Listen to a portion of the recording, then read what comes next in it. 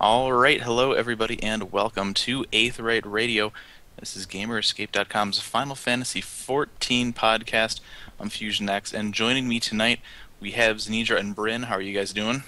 Excellent. Fan freaking tastic. And as a special treat for everybody, we have the newcomer to Aetheryte Radio who's going to be helping us out a little bit from time to time here, and with some video work on Gamer Escape and the Final Fantasy XIV wiki in the future here. The bearded Moogle doctor himself, we have Doctor Mog. What's up, Internet? That's my line. I'm a guest on He your told show. he was taking over. All right, so tonight's kind of a big deal. The NDA was essentially lifted for special outlets today, including Gamer Escape. And we are going to answer your questions about Phase 1 and 2 of the Final Fantasy XIV A Realm Reborn beta. Keep in mind, this is a lift only for us, not for you guys. So please do not discuss anything protected under the NDA in the chat. Feel free to ask us questions, though, and we will answer everything that we can. Also, for people wondering why this is just a pretty background, not everybody has a cam tonight. I'm actually traveling because of some family stuff, unfortunately, so I'm actually at a hotel on Wi-Fi right now. So hopefully my connection will not crap out during this. But I think it'll be a good show. We'll have a lot of information for you guys. So I guess we'll just get right to it then. Michelle, you want to lead us into questions here?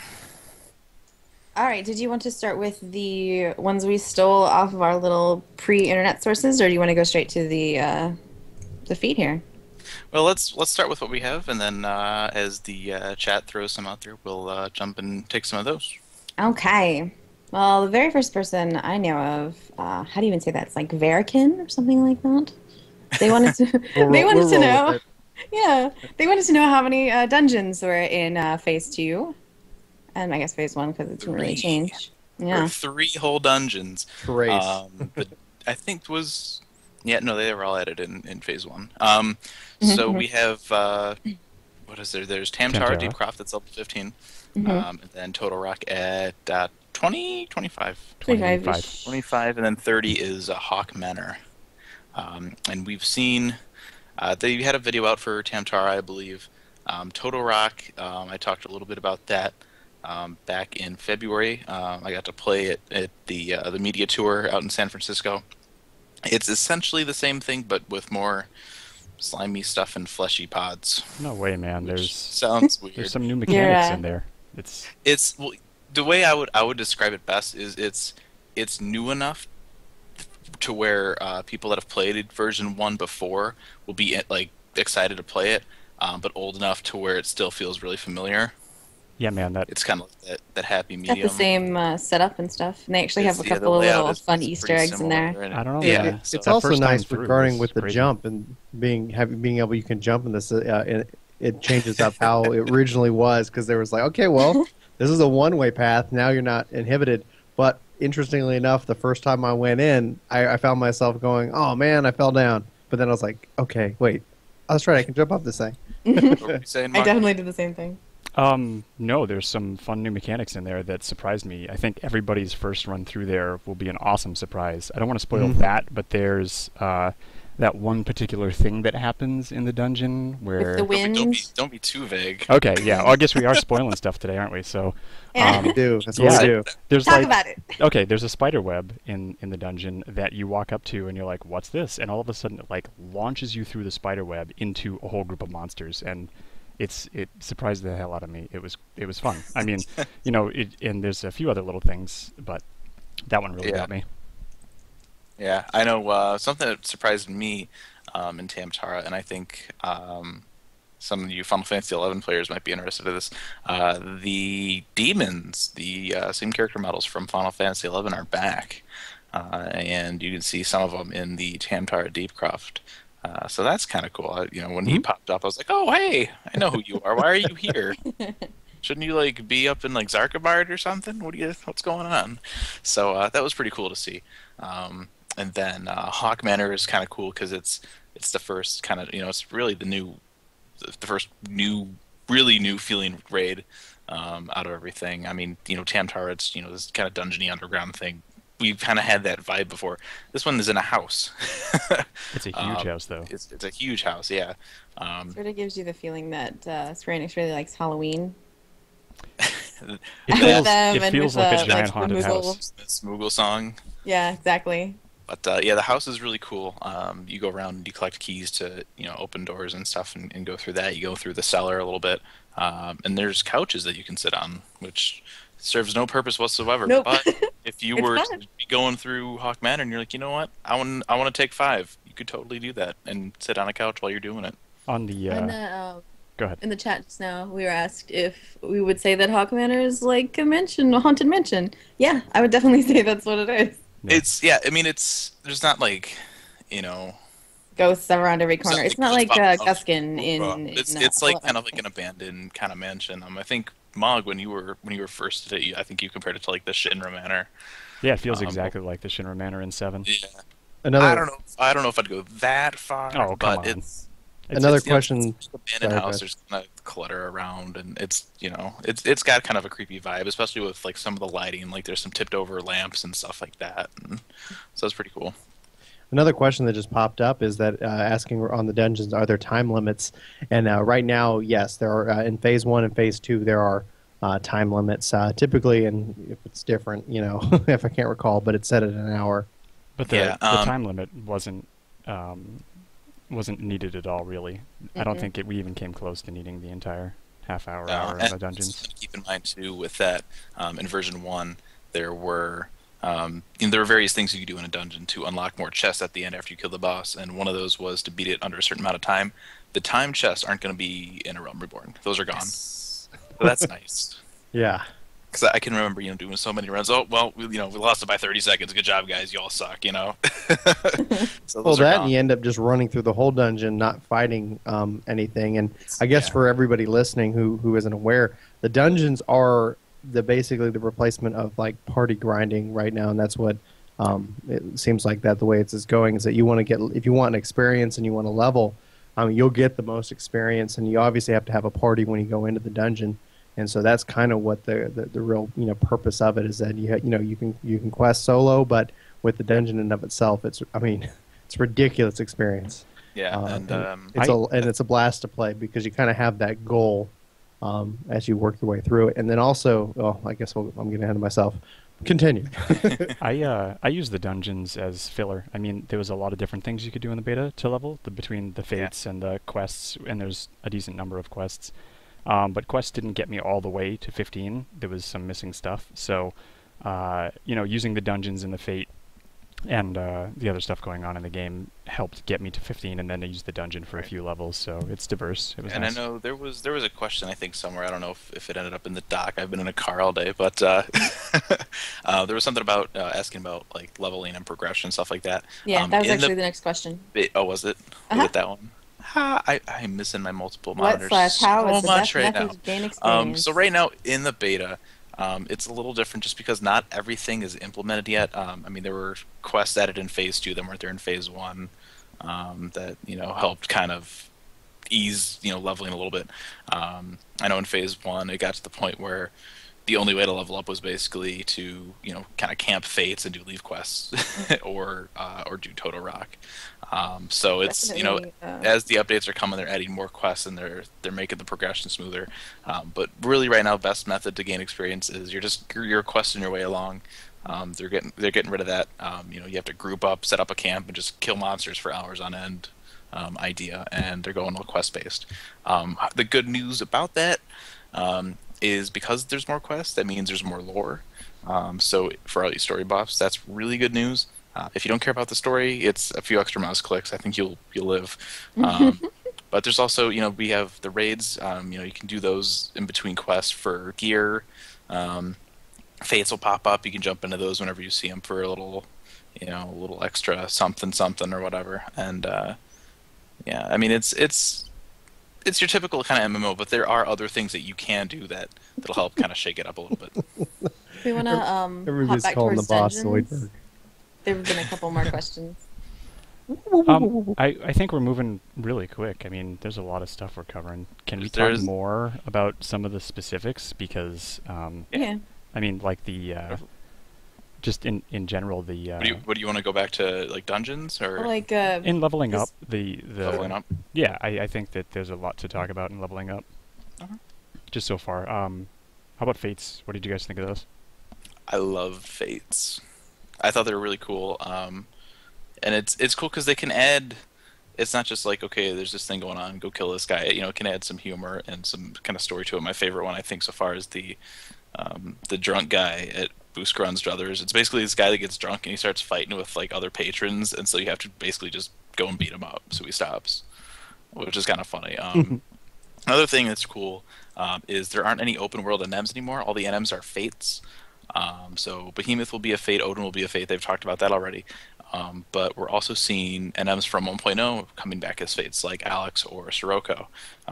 So those are really cool to see. And they're really big now. And they were in the beta. We get to fight a few of those. That was fun. Yeah, they're pretty big now. So it's cool to say, oh, hey, I remember that guy. You know, like I camped him for, you know, whatever item that was that, you know, who knows how you're going to get it now. But it's, you know, it's cool to run into that kind of stuff. Some of that stuff shows up in as rewards from the dungeons, which is really strange. Yeah. And you know what else? Speaking of rewards from dungeons, let's back to dungeons just a tiny bit. A lot of people might know that they are changing the way that Gil, or not changing the way, but they're reducing Gil by 1/10 of the value. And so that's, you know, kind of, you know, it's going to change a lot of stuff, but something that's really cool is in these dungeons now, there's more chests, I feel there's more chests than there were in 1.0. And a lot of it is contains what are they, like Allegan bronze pieces? Well, there's right? two types of chests currently in the dungeons. Yeah, there's two types of chests. There's basically this rusty old looking chest, and this will give you basically just like NPC fodder. It's stuff that'll sell for a higher value than, you know, most crap will. And so you can use that just for straight Gil. And you can also choose to get those items from quests as a reward instead of certain armor. So if you figure, you know, if you do a quest and you say, this armor looks like crap, I'll just take the money, you know, you can get these items and just sell them for Gil. I always thought that was for the level 50s, because when we go back and do those quests, we're not going to want the level 20 gear. We're going to want the money. And or another Allegan bronze possibility pieces for that. And another possibility too is, you know, some of the quests do offer either the same gear or similar gear. So, you know, maybe depending on what you've done, if you've done a class quest and you've already got, you know, this particular piece of armor and you don't need it again, you can opt to get the Allegan reward and just cash it in or something. Now, on the topic of gear, we have another question that was basically relating the crafted gear, maybe with Matera being fixed versus the gear in the dungeon being dropped. And just to clarify, right now in Phase 1 and 2, there's no Matera fixing, so I can't answer that directly, but I would say that for the gear from being dropped from the dungeon, it seems to be, you know, pretty great, but I would have to think that later, you know, they're going to balance it out to where crafted gear has that, has that level. And I believe it was in a live letter that Yoshi P actually mentioned it as well, talking about kind of the balance in that regards. If you guys have any insight or thoughts regarding the gear what Yoshida said is every piece of gear will have what they call an item level, and there will be certain kind of requirements. I don't know how tight or loose those are going to be on, you know, if you want to do this raid, you should have an item level of around this. And the idea was that you would progress through the raids and you would boost your item level up in order to get into the next raid. And if you were missing pieces or whatever, you'd be able to buy a piece of crafted gear to, you know, get up to that point. Another thing that they're adding too, we should probably talk about this, in I want to say all the raids that they've had so far, there's been what they call ethereal gear. Yes. Which has random values assigned to it. It's a tiered thing, right? Ethereal, and then there's rare items, right? Yeah, well, I think you had more of a handle on how that stuff worked.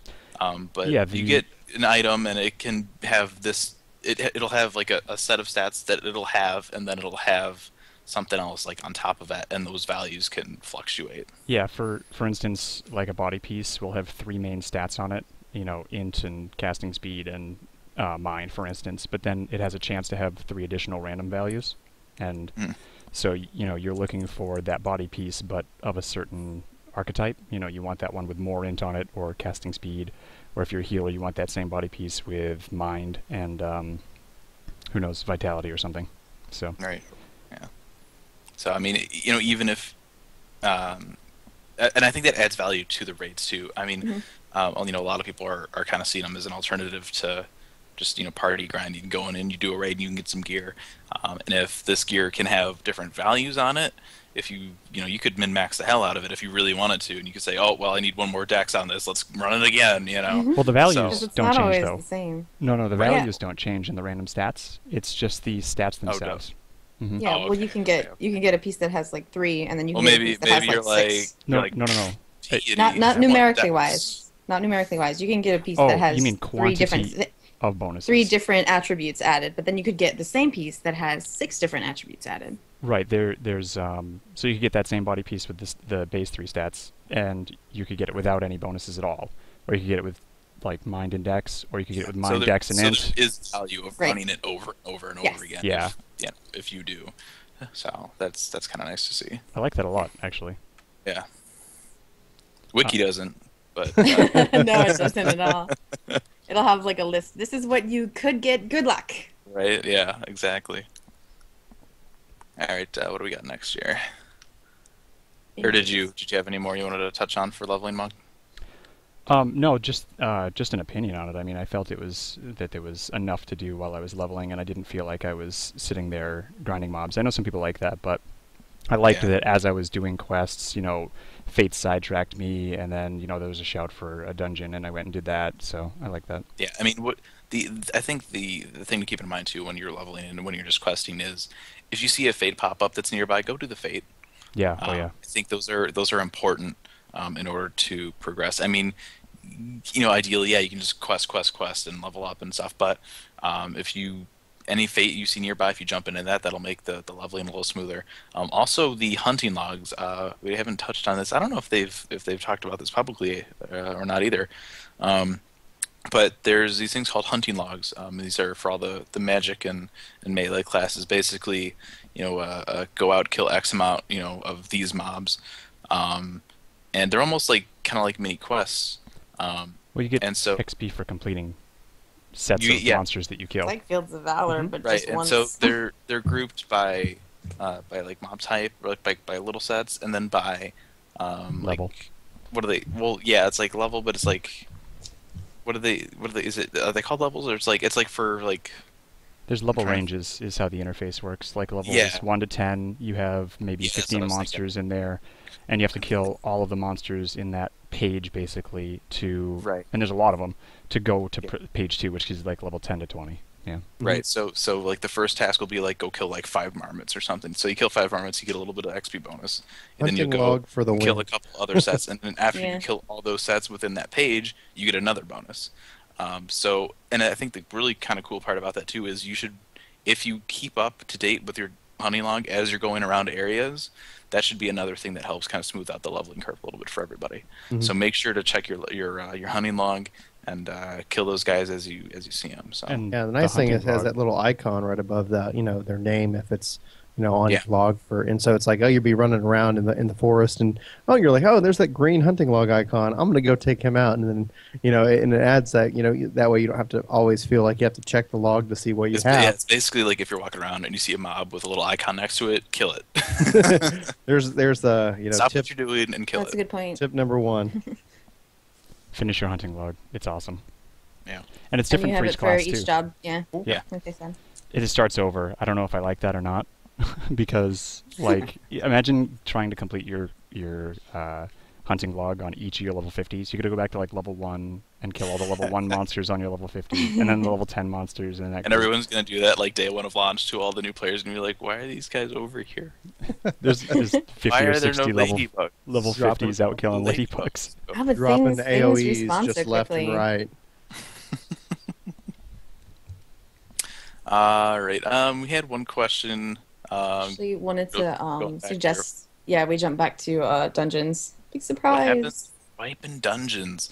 It's pretty much the same thing as in 1.0 so far. I mean, if you die, you home point and you return to the entrance. I know in Toto Rock, I believe it was, there's a portal that opened up If you got to the boss and you wiped on the boss, there's a portal that'll open up that'll take you back towards the boss chamber, so you don't have to rerun the whole thing like you did in 1.0, which was nice. No, AD and CC had if you had killed the Deep Void slaves, it would let you teleport to them. Oh, that's right. Yeah, they did. They did. Brain fart. Well, they have that in 2.0. Well, Totorock didn't have that before, did it? No, it didn't. So that's new for Totorock. So that's kind of nice to have. So hopefully all the dungeons. I don't think Tamtara had that though. Did it? Or maybe I just never wiped in Tamtara. Wiped in Tamtara either. Yeah. It was easy.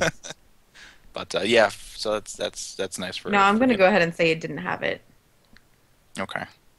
Yeah, I don't think it did either. I think I remember running back. But all right. Are there notable landmarks or any areas that are worth exploring? Every area is totally worth exploring. Yeah.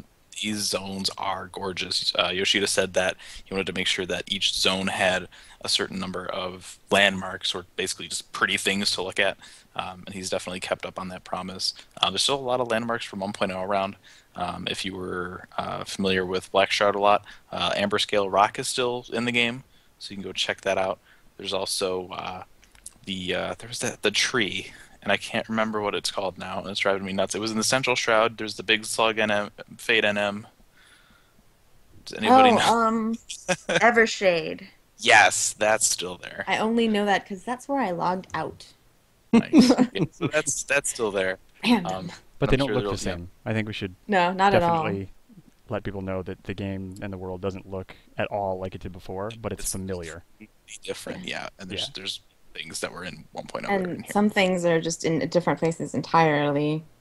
Yeah, everything's... for example, the Galmoran ruins, somebody asked about at one point and all of the stuff, and that was like the northest point you could get in the Shroud, and now it's kind of almost, southwesty. Yeah, it's all kind of shifted around a little bit, but all the zones look really, really great. In 2.0, you have to kind of unlock the map as you kind of explore around, but I think people will love to explore because it looks really, really good.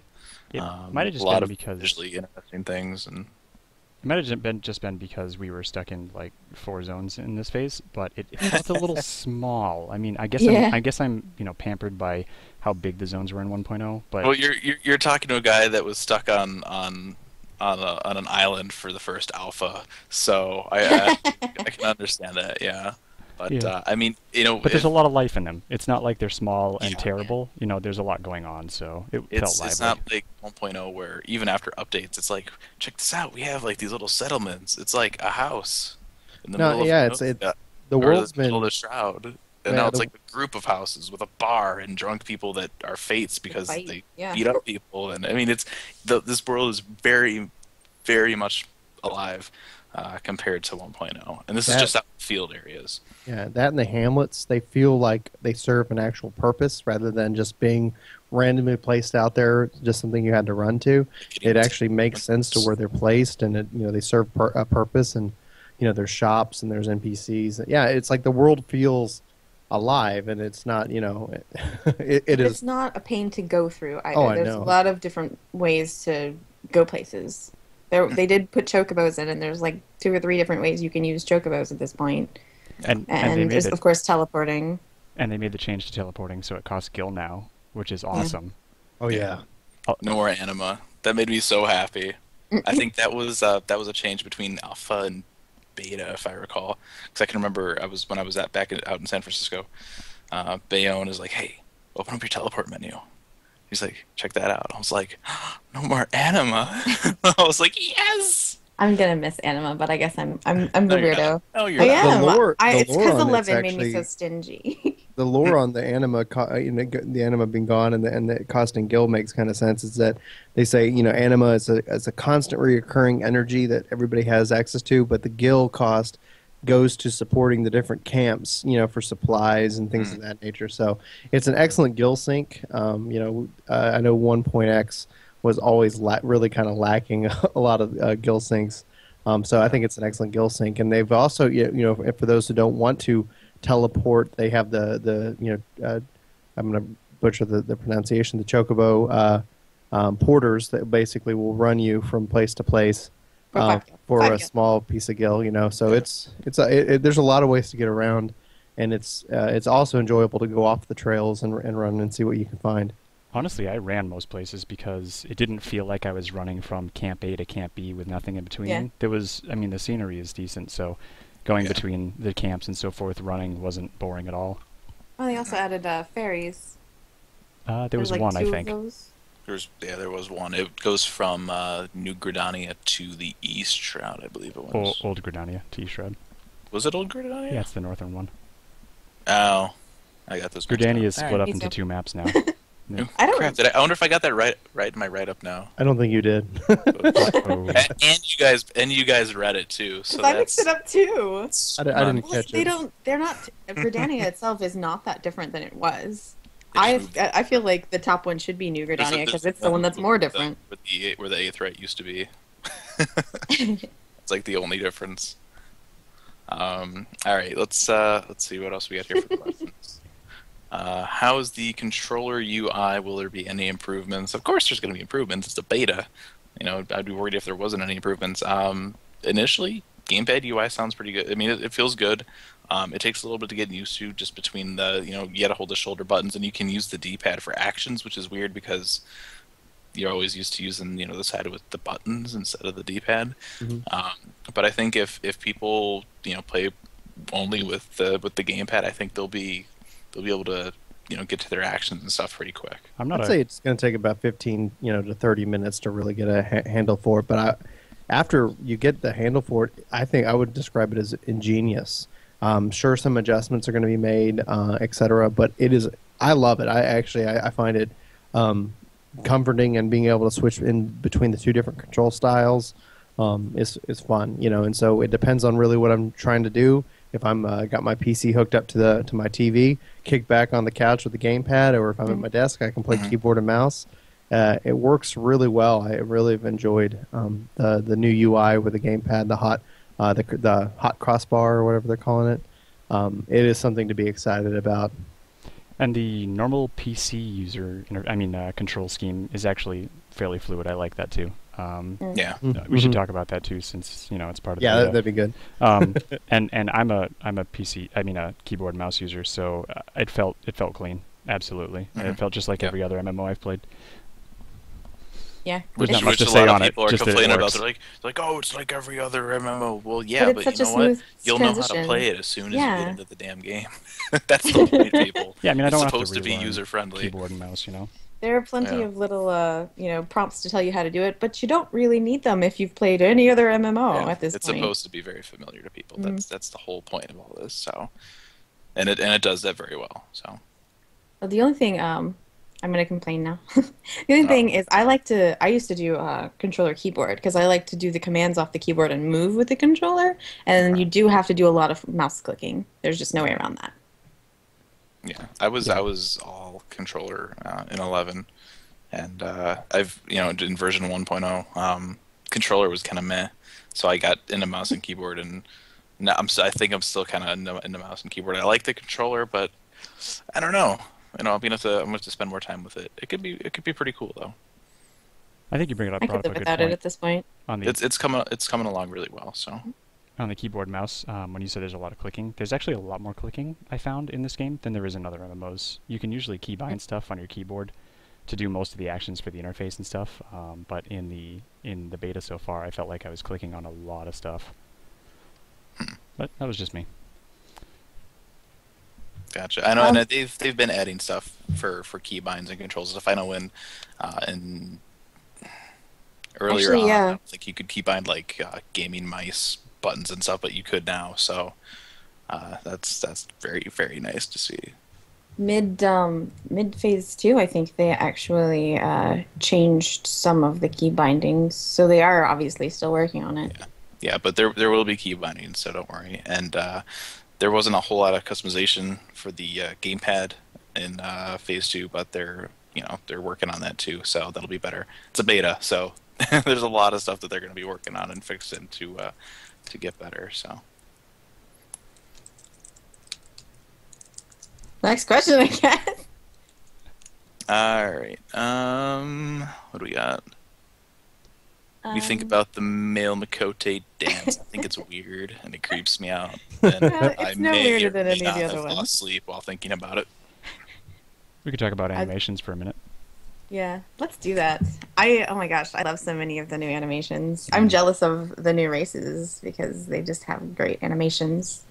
They're smooth. Everything in animation is done quite well. And I love that they removed that little like startup like when you go to like start moving. Oh, inertia. That drove me nuts in 1.0. Well, now it's movement is prioritized over the animation, so there's some feet sliding, but they're working on that. They said, but it's nice to be able to anything that you do happens it's immediately. Nice to be able to just move. Well, yeah, I mean, just anything that you do happens immediately, and then the animation, is secondary. So it's. I'd it's much smooth. rather slide than be stuck. Yeah, absolutely. Yep. It's the trade-off, for that. I actually saw a couple people sliding around in Phase 2 last weekend. Just people I don't know if they were like in the middle of an animation or what the deal was, but their characters just kind of sliding around on the floor, kind of like would happen in 11 sometimes, where people were just like the Nutcracker pose, their arms are just kind of like straight down and just sliding around, but they were in like different poses. It was kind of weird. Some of that's network things that I think they're working out, because I noticed a few times that characters would like lurch forward and pause and lurch forward and pause, like in cycles on the server. And it was only once or twice, and I think it was just when there was heavy latency. And honestly, that was the worst I saw for latency issues. That happens in jumping too. Yeah. A lot of times when you see other people jump at the top of their jump, they sort of stop there for a second and then they come back down. Yeah, all in all, I've run this, and my wife also is in the beta, and she plays it on the laptop. And where before the laptop, struggled so hard to play 1.x. This plays 1.x so smoothly. This plays AOS so smoothly. Yeah, I'm drinking. I'm already halfway through my beer.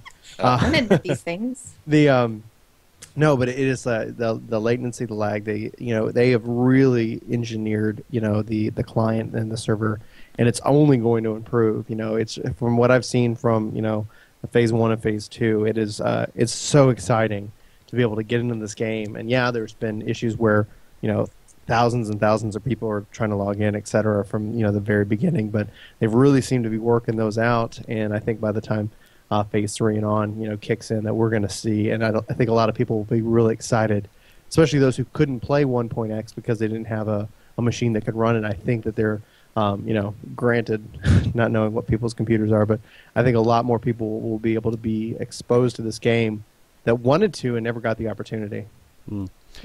On the network stress topic, there was the one time where everybody made a character all on the same server, and they were testing the server stress, I believe. I just have to give that as an example for server stress. There must have been 1,000 or more people sitting in the Adventurers Guild, and my screen would display a few hundred of them, I believe. But every time I took a step, I'd see another 100 or 200 people, and it handled it beautifully. I thought that was really cool. That's what gave me my first good impression of the server stability. I liked that I could see that many people on screen, and there was no lag in my actions or jumping or moving or anything like that. So it was pretty cool. Yeah. All right. Please explain attribute points and their effects. How do they work? I gotta scroll. When switching classes.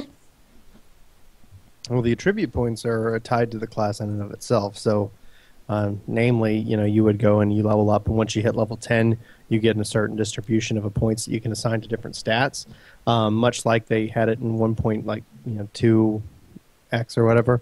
That still applies, but it's by class. So if someone's thinking of, the very when 14 first launched, and you could assign it to, you had one pool of points. Back when we had physical classes. Yeah, physical level. My God. Exactly. But now it's actually based off your class. So as your class levels up, you get points that you can set to whatever you want. So just you'll I think play around with it, and there'll be ways to reallocate later. A couple of people have asked what the stats are going to end up equaling to now, if we wanted to go over that. Exactly what I was going to say. Yeah. They have more defined roles now, I think, and they work out really well with the way that they're doing classes now. Strength is your auto attack damage. Dex is your archer damage. Vitality is your HP. Mind is your healing and your conjurer damage. Intelligence is black mage damage, and piety is MP, and that's it. So they made it much simpler to get the stat you need for your job. And they've also introduced a lot of other stats that not necessarily are really being used, like morale were not being used, but for PvP later, determination, reducing the ability to get interrupted by spells. There's also skill speed and spell speed, which actually affects the GDC, and maybe we'll want to talk about the global cooldown in and of itself. But you have that ability to decrease your global cooldown, which I think is really exciting, because I think that might, don't know for sure yet, but later in levels that might take weapon damage and skill speed into account when you're trying to decide what's the best thing that you want to go with. It seems like all the stats that you can find on gear are pushing towards like separate builds for the different classes. If you think of other MMOs where either you want like an attack speed build or a crit build or something like that, finding those stats on that gear that we talked about earlier with the random stats and putting it all towards one of the directions you want to go with on your gear and your character. I think that's viable now, which is thought-provoking. Yeah, and coming from an 11 background, I'm just worried that skill speed is just going to be the new haste, and you need to have capped skill speed or no one's going to want you in anything. Well, I feel like that's one of those things we're just gonna have to explore and just kind of figure out, because you're not macro swapping in gear or anything in 14. Yeah, so thank goodness. Yeah, you gotta either you'll have specific builds, maybe like Mog said, or you'll just have to find that kind of happy medium between all the different gear that you have. So we've only talked about stats in terms of fighting. War and magic. Do we want to do crafts? The Dimity craft. Yeah, I crafted. I got good leather worker to 10 and carpenter to 6. I didn't do it very heavily, but I love the crafting changes. It's got me excited. The crafting log works really well. Works as expected. There's a couple of things that I think I would prefer to have them change, and I believe that those are probably going to come. I've done my part and left my feedback regarding it, but it's easy to get into. Now, one change that I don't know if everybody's aware of, but crafting leaves require you to actually acquire the items yourself. They've from in 1.x or whatever, you did crafting leaves, and they gave you the materials, or you had to go talk to the NPC to get the materials. In the new build, you get in ARR, you have to go find the materials, gather them, purchase them, or whatever, and then that way. You can then craft. People can go either way on it, but I kind of preferred that. It helped, I think, make the crafting, rounded it out, making it feel more like a class in of itself. But I really enjoyed it. I think I'm going to craft a lot more in ARR. I only ended up in 1.x getting my carpenter into the high 30s, low 40s in that range. I can't recall right now. But I plan on probably crafting a lot more. I love the being able to have crafting skills. I like that it's tied to the hotbar. I love the log, and keeping track of that and being able to tell you what you can and make. And much like the hunting log, as you complete items and level up, more recipes will open up, etc. So, did you gather it all? I did actually. I so useful, man. I was jumping in. At first, I was a little bit confused of what to do because when I went out and started gathering, you get the truncate or maybe that's right, trunculate. I'm horrible with the English language, so everybody in chat will probably start correcting me. I've already mispronounced material or material. Anyway, moving on. The gathering, you have to use that ability, and it will then detect, much like in 1.x, you'd see the symbols. Of where you can gather. You'll use that ability, and those will show up on your mini-map, and you can run to them, and you can start gathering. And as you gather, you've got different items that it'll tell you have, and then it has blank items that you cannot gather. And as you level up, those will become question marks that you can try for. And once you do gather them, it does show what it is. So let's say I started out, I'm gathering like shards or something like that. It'll say I've got a 78% chance to gather the shard. So I gather it because it's the most chance, and as I gather, you can start to chain that. Yes. Further and further, and then you can start having access before you run out of energy or resources for the node. Then you can start chaining that to where you might have a greater chance of gathering something more difficult in that regard. So it actually, I think it's a well-balanced system. It works real well, both with the gamepad and with the keyboard and mouse. And what I ended up doing is that, because obviously the markets aren't huge and there's not a lot of inventory as people are still putting things up for sale. So I just was like, well, I need this. I'm going to go gather that myself. So I'd go out and gather it, and then I'd start crafting. And it was a very enjoyable experience for me. So the changes to gathering, I think, will be universally praised. The UI and the different skills and how they set it up work real well, and they'll be making further changes as well. But I don't think we can talk about those because they're still under the NDA. Yeah. But I mean, a lot of stuff. I mean, keep in mind, guys, this is beta. Things change in beta. Things can change a lot in beta. I think the battle system changed like twice between alpha and beta for the original client. So it's good to have that disclaimer. 45 nothing is concrete. Everything could change. Probably not like super drastically, but it could. So just keep that in mind. So if you get in by the game at launch, you're like, well, on Aetheryte Radio they said blah blah blah. That's not how it works. Well, yeah, they changed it. So we're just talking about how things are right now. That's all. Right this second. For I think April 24th, 2013. It always should change. Always. And I think that's the exciting part about the MMO, is that it's not a living world, but it's that persistent world. Things are changing, the story's evolving, and you get to take place and experience that. I mean, I guess that's kind of why I really enjoyed 1.x, is that we were seeing so much change. The story was always ongoing, and we knew it was coming to a close. And then with ARR, it's like the game is a whole new game. This is not an expansion pack. This is not any of that. This is a brand new, ground up. Here's Final Fantasy XIV. Boom. Almost like they should have given it another number, like 15. It's that different, I think. I mean, it's the same world and so forth, but it's a new game. I can understand, but I think from a marketing and from a perspective, that would always leave a black mark on Final Fantasy XIV. This communicates to everybody, we're not going to ever give up on Final Fantasy, and if we mess up, we're going to get it right. And no, according to Twitch 44, it's not Final Fantasy 14-2. This is Final Fantasy 14. And this is, Final Fantasy. If it did, I don't think we'd be having this conversation. We'd be having a lot of other ones. But you can't. Hindsight being 2020. I'm excited for launch. I'm excited. For Phase 3, Phase 4 launch, and then I really hope a lot of people are excited and really enjoy it as much as I have, because I'm really excited about the first expansion. I think the first expansion is going to be unbelievable, because Yoshi P won't be in this constant mode of we're getting this up. He'll actually have more time, and they're already from a development perspective, it's already being worked on. But it's just going to be phenomenal. That's when you can say Final Fantasy 14-2 is the first expansion, 2 or 3.0 or whatever we call it. Okay. Do we want to go over the Gilmoran Ruins thing? Or? I get talky when I drink. It's cool. It's important for us to talk. There's a lot of kind of ruiny type stuff all over the place. Mm-hmm. Where was the Gilmore Ruins? North Stroud.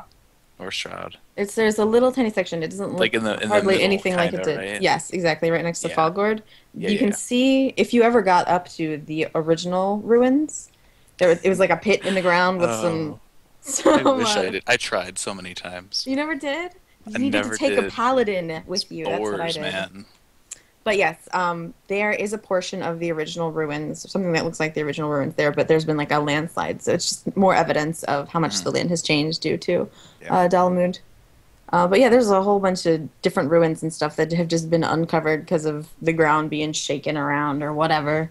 It's really great to. There's like a whole it's like a million cities just underground that we never knew were there. So that's interesting. And they've said before too, there's going to be a lot of lore in 2.0 about like Gamora, Sildiv, which is the kind of ancient city right over in Thanalon there with Ul'dah.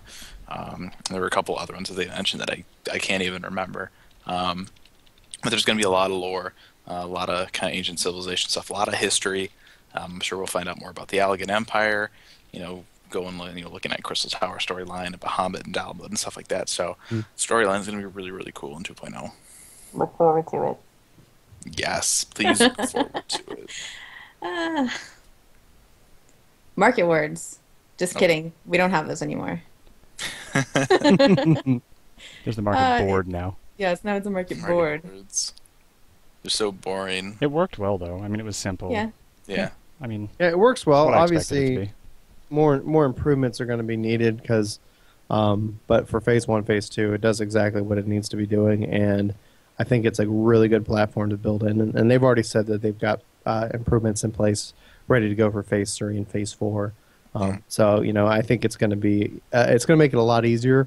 One of the nice things, well, I guess, Phase 1 and Phase 2, they say it in the help, but the markets are actually going to be linked. Right now, in Phase 1 and 2, we only have access to Gridania, but in the help text, it does let us know that the markets will be linked to Ul'dah and to Limsa, so you won't have what you had in 1X where everybody just sold in God.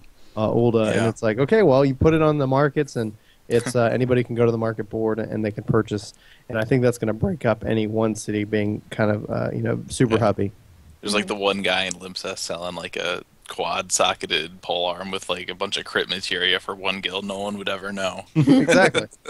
I ended up having to put one of my retainers in the Gridania just because I was gone for like more than a week, logged in, and they had got kicked out of the older markets, and then I was like, crap, I couldn't get them back in. Like after an update, you had to get it right in there. Yeah, it's like, sorry, boss. Update day. The patch is finished. I got to go home for a minute. Let's see. We kind of answered some of this. We can talk about the retainer bell, since that's sort of related. Yeah, that's true. Is there one near the actual outside markets now? I think there is. I'm trying to remember. I think there was. Yes, there was one in Old Grid by the NPCs there. That's the one I used. The long line of market stalls. There's actually that's where the boards are too. Yep. Mm-hmm. So sort of organized as it ought to be. But then you also have the retainer bell that's in your Mog House thing. Right. Yeah. I think they call that an inn. Whatever, Mog House thing. I was going to say, did I miss the Mog Houses in the beta? No, I've always called it a Mog House. God, if housing was in Phase 2 and I missed it, I'm just going to go kill myself right now. No. Cry. I'm going to cry. No, from 11, Mog House. My bad. In room. Right. Slap my hand. But, housing should be cool when that comes out. What phase of the beta are we in? Is SE on schedule? Phase they are, I 2 believe. Phase 2 is ending this coming weekend. Everybody has been saying that they're behind, but actually, according to the beta test document, we're right on schedule. Yeah. You know what? Nobody should be saying anything about behind, because the problem we had in the first place is that they released too early. Mm-hmm. Take as much time as you need, Square Enix. Absolutely. Let's do this right. There is, obviously the natural pressure that there's some point where, all right, you need a release, but at the same time, right now, I think we're in a good, let's get this right. You don't get it. I don't think they'll get another shot to really make a first impression. Yeah, and even the stuff that they've said that they're going to release shortly after release, I almost feel like, man, they should stick that right in release. It would just add to the amount of content that the release should have. I have a feeling they're going to throw in a bunch of stuff that they're saying, oh yeah, it'll be after release. Be like, just kidding, here you go. Everybody's happy. It's that weird kind of vibe where it's like, yeah, it'll be after release. It's like, will it really? When will it be after release? How long are we talking here? It's like, but they got to find that kind of medium where they want the game to have, to be ready, but they don't want to wait forever either. Mm-hmm. So, but I think once it's got enough content, and I mean, and you got to consider too that Square Enix is looking to bring in a whole bunch of new people, not just the people back from 1.0. Mm-hmm. And so for new players, there's going to be a lot of content. is because the whole game's going to be new. And then for players that played 1.0, there's going to be Crystal Tower. There's going to be some new primals to take on and stuff like that, and new equipment from primals to get too. So there's going to be a lot for a lot of people to do. So. I think it will also be important for them to have a really nice content update, the first big patch right out of the gate. Being able to step up and say, boom, here's all this great stuff. I think that will also help energize people to see that their subscription fee is contributing to great content, rather than like, oh, by the way, we've added 3 quests. Well, no, it's like now we've added housing. Oh, here's this other stuff. We've added like 50 quests. Enjoy. Exactly.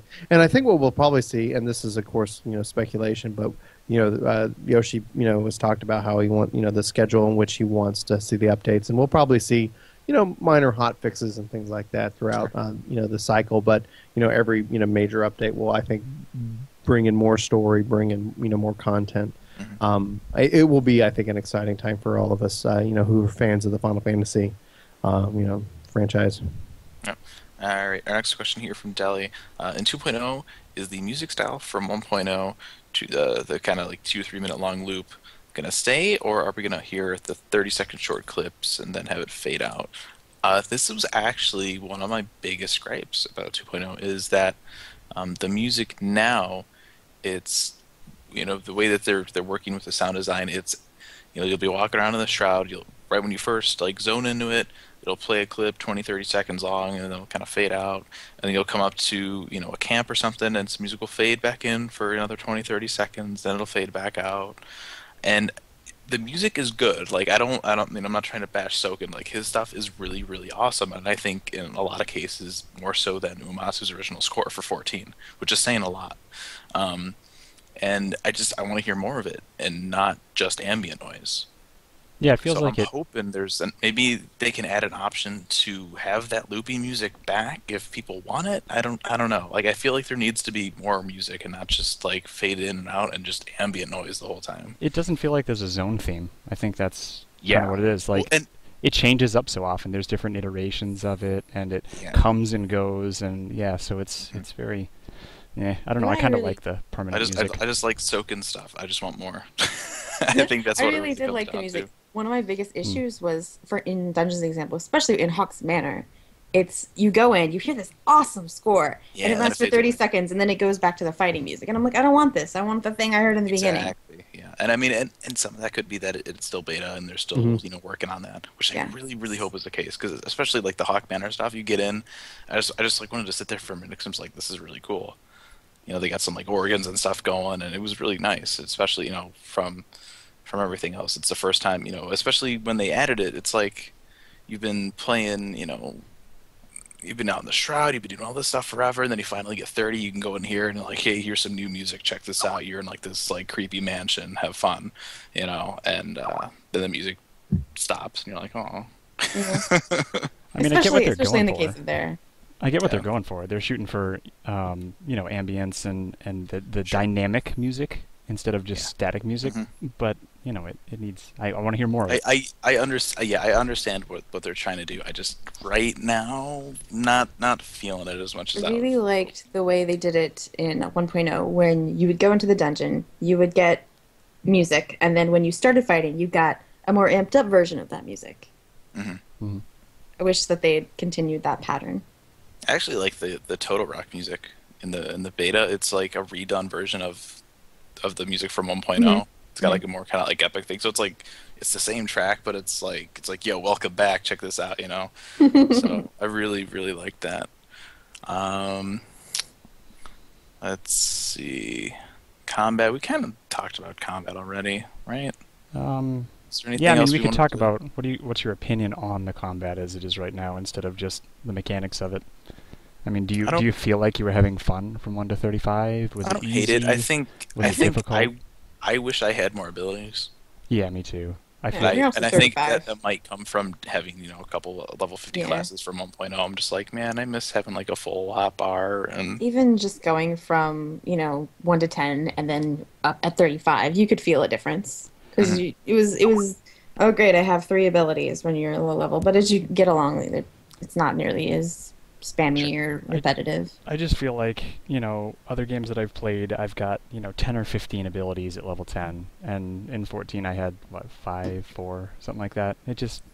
That's why I think it felt repetitive to me, is that there just weren't enough different abilities to use that were, that I could use situationally and so forth. But you're right. It got better at higher levels. But to begin with, it felt more variety and more options and stuff, so it gets better. I've enjoyed it, and obviously, I don't necessarily share the worry about having those abilities. I think being when you start having more classes and you can cross-class those abilities, and then you can equip, items and stuff to your hotbar. I find that starting out like 1 to 10, I find it helpful that I'm not bombarded with abilities, and so then you have abilities that you never end up needing. I find that as I learn the abilities, that I'm excited and I use them and I bring them into my rotations.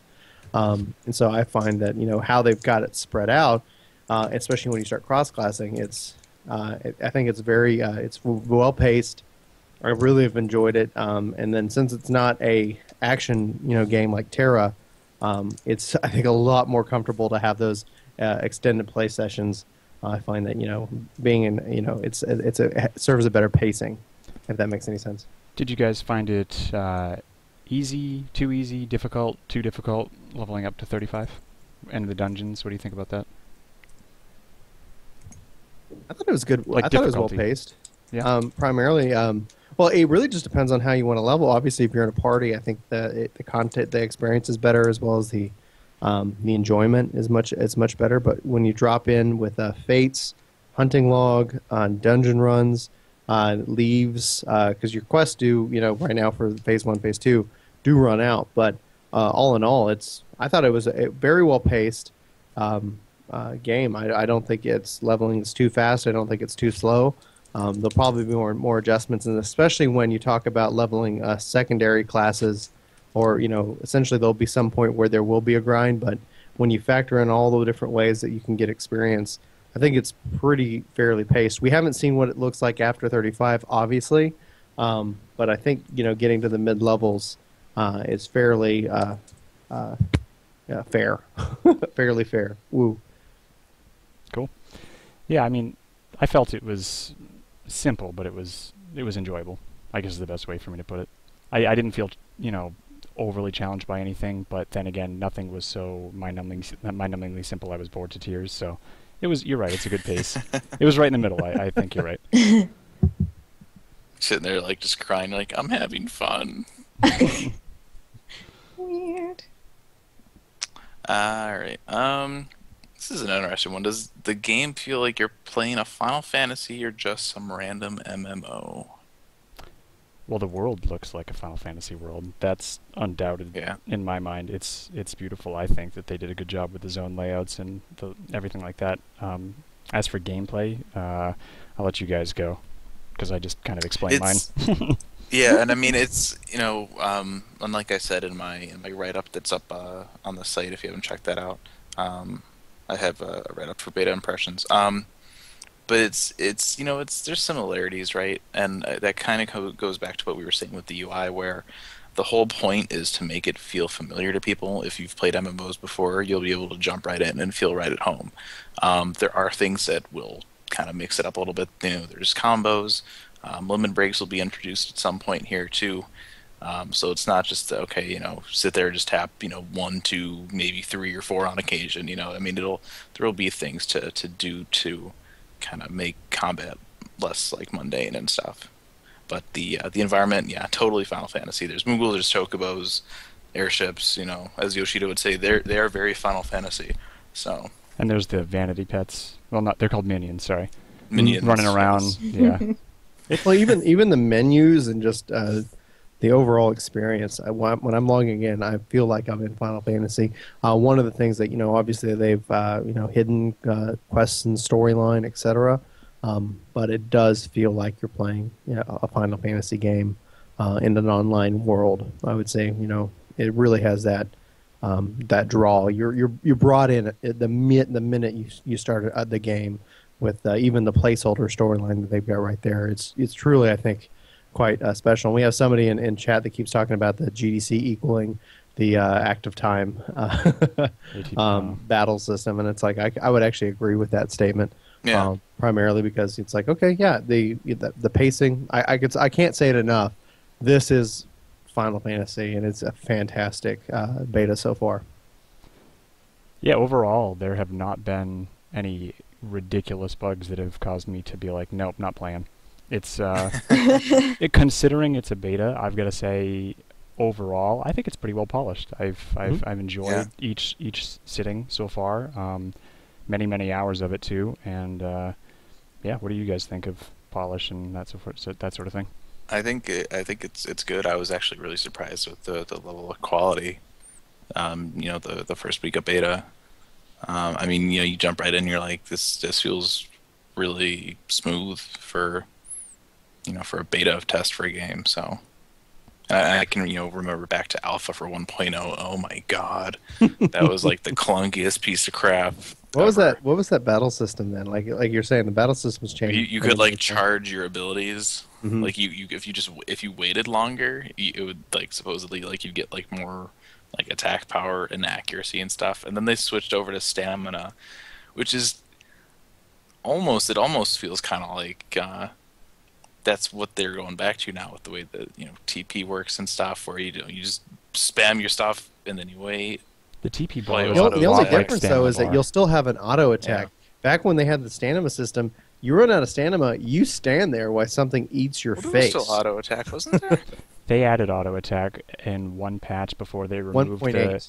Before they removed 1.18, the now I can't even think of what it's called.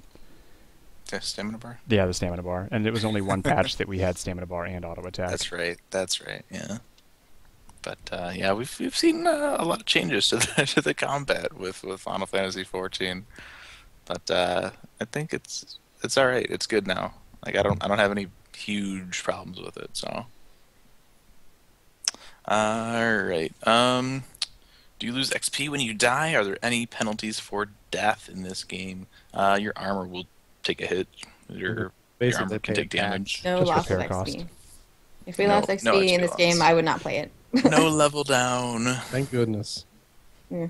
Oh, no, like, re-raise me because I don't want to lose my level because you morons couldn't do blah, blah, blah. None of that stuff. So I remember waiting for like 30 minutes while a friend logged in and to come raise me because I knew I would level down if I returned. And I was like, I've done that too. Should have just gone and leveled hey, for 30 are you minutes. Are you home? Are you home? Yeah. I've had times where I'll just lay there for like the full hour in the hopes that maybe somebody will walk by. And walk by and go do something else, like I'll watch just a show. I'll just keep an eye on the screen and I'm like maybe it'll happen. I'm in the middle of the jungle and no one will ever find me, but maybe there's a chance. On the topic of the armor repair, though, Joker FXIV Realm asks, do y'all think it's fair with the costs that are involved in that? Yeah, it wasn't. It wasn't cheap. I guess I'll put it that way. It definitely hit my pockets after dying a few times, but it wasn't, so cheap that it just didn't matter. You don't want to die because it will hit your pockets after a few. It did. Right, and at the same time, you don't want to just... If you're going to add it, you have to have it have at least a low level of impact. You don't want to just add it and be like, all right, it's one guild to fix everything. Here you go. Because, another thing, too, to consider, and this is, I think, in part because of... You could relate it to people that have, a bajillion gil from version 1, right? There needs to be money sinks in the game. Mm-hmm. That's why there's no more anima. That's why teleports cost gil. That's why houses are going to cost a whole bunch of money. There needs to be a way to get that gil out of the economy so that the markets don't go ridiculous. And that's this is just another example of that. I think the repair costs are better than they were in 1.0, even after the scaling, because some of those repair costs would be like 5,000 or something to repair. Everything 40 to 50, I believe, was 5,000 from an NPC. Yeah, so I mean, it was pretty crazy on 1.0, and I'm not sure if that scales up the same way in 2.0. I hadn't noticed that. I think it will, but it did. And right now in phase 1 and 2, user repairs aren't in the system yet, so we can't speak to that. But essentially, I think the NPC repairs are not just fair in price, easy to do. It is a very simple and easy process, and usually there's, they later in 1.x, they added repair NPCs to the different canvas, but they're definitely around, so you're not going to be sitting here having to run all the way back to the city. They have that ability where you can easily find somebody to repair your gear from an NPC, and they can do a repair all. And the UI regarding that is so much more convenient. And you don't have to go piece by piece. It gives you a list, and it's a color-coded bar, basically. Yeah. So if you're down to like a teeny bit of red, you're like, oh, yep, repair that. Okay, move on. Yeah. Exactly. So. All right. Where are we? What's next on the? There's a ton to talk about, and we're like, oh yeah, so much. Yeah. What are we gonna talk about next? Let's see here. Well, they asked about groups. Really, there wasn't a terrible reason to group other than dungeons. You could group in leaves. Yeah, you could do it in leaves. You couldn't really in quests. You could be in a group while you were doing them. Mm-hmm. And if you were killing stuff for the quests, then if you killed something, then your friend would get credit for it and vice versa. Actually, another really good thing to bring up, when you're doing quests like that, if you help someone else kill a mob, even though they have claim on it, you still get credit for it as long as you did something to it. And it's a certain percentage. Right now, I think you have to at least inflict 25% or something. As long as you did something decent to it. Yeah. I like that. I think they're going to probably also modify that a bit because they say that it's still causing a little bit of stress. Going, why didn't I get credit? But yeah, it's so nice, and it also adds that feeling that you're in an online world because everybody can help each other out, and it's not going to punish somebody for helping somebody out either way. So it's very nice. Yeah.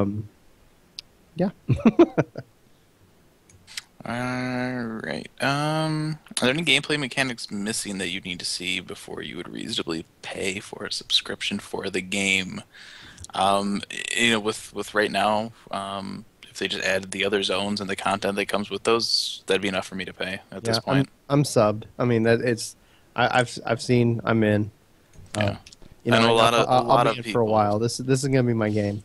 The stuff that's slated for release is enough for me. The number of dungeons, they said there'll be 18, and all the content that comes with the new classes and the storyline and the questing and the fates, and yeah, that's enough for me for the beginning. That's the problem too, and these are all the people like, it's not free to play, it's gonna bomb. Well, keep in mind, they need to be able to make money off of this game, and one of the best ways that they can do that is to have a revenue stream from an MMO. I mean, 11 has been doing a lot for them in regards to that. So they want to keep that kind of thing going. And it's not just keep in mind too that because there's that monthly sub, that money's going right into the development for that game. So it means more people sub and they'll have more content that comes out, and that's a good thing. Yeah, I don't want this game to go free to play in any form. Not that there aren't good free to play. They just want to be able to play it and not have to pay for anything, and Yeah, exactly. I like the fact of the sub is that I think it levels the playing field for everybody. It's not pay to win. It's really like, okay, I pay this, and especially for legacy price. But it really, I think, puts everybody on equal footing because it doesn't limit you to have to go into a cash shop and things like that. I think it really also, I think it kind of in my personal opinion, kind of matures the player base a little bit because you don't want to be a complete jerk and get kicked out just to go and download it another account. So it does help, I think, keep people from being complete jerks. The only reason I don't see this as a free-to-play type of game is because, in general, the free-to-play model promotes, vanity, pet shop, that kind of thing, and the pay-to-play model promotes new content, new core content, essentially, instead of the vanity stuff. And I really don't want to see 14 turn into, a vanity shop and a pay for pets and that kind of thing to support development. I'd like to see a normal monthly subscription and then get new dungeons and raids and vanity as well. Exactly. But that's the type of content I want from this game, not the cash shop kind of deal. But correct. Yeah. So just an opinion on that. And I wanted to throw out a reminder real quick to the chat room. our viewers in the chat right now shouldn't be talking about the beta or anything NDA. You guys are all still under NDA. I don't want to be the NDA police here, but keep that in mind. Yeah, if there's people that are coming out here and they're just throwing stuff around, we might have to remove a couple people, and we really don't want to do that. Apparently, Code K is not under the NDA.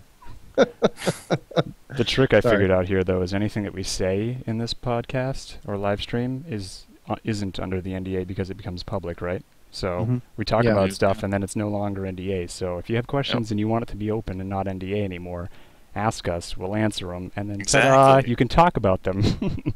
You're welcome. Yeah. Let's see. The rest of the questions are just more like our opinions on stuff. So yeah.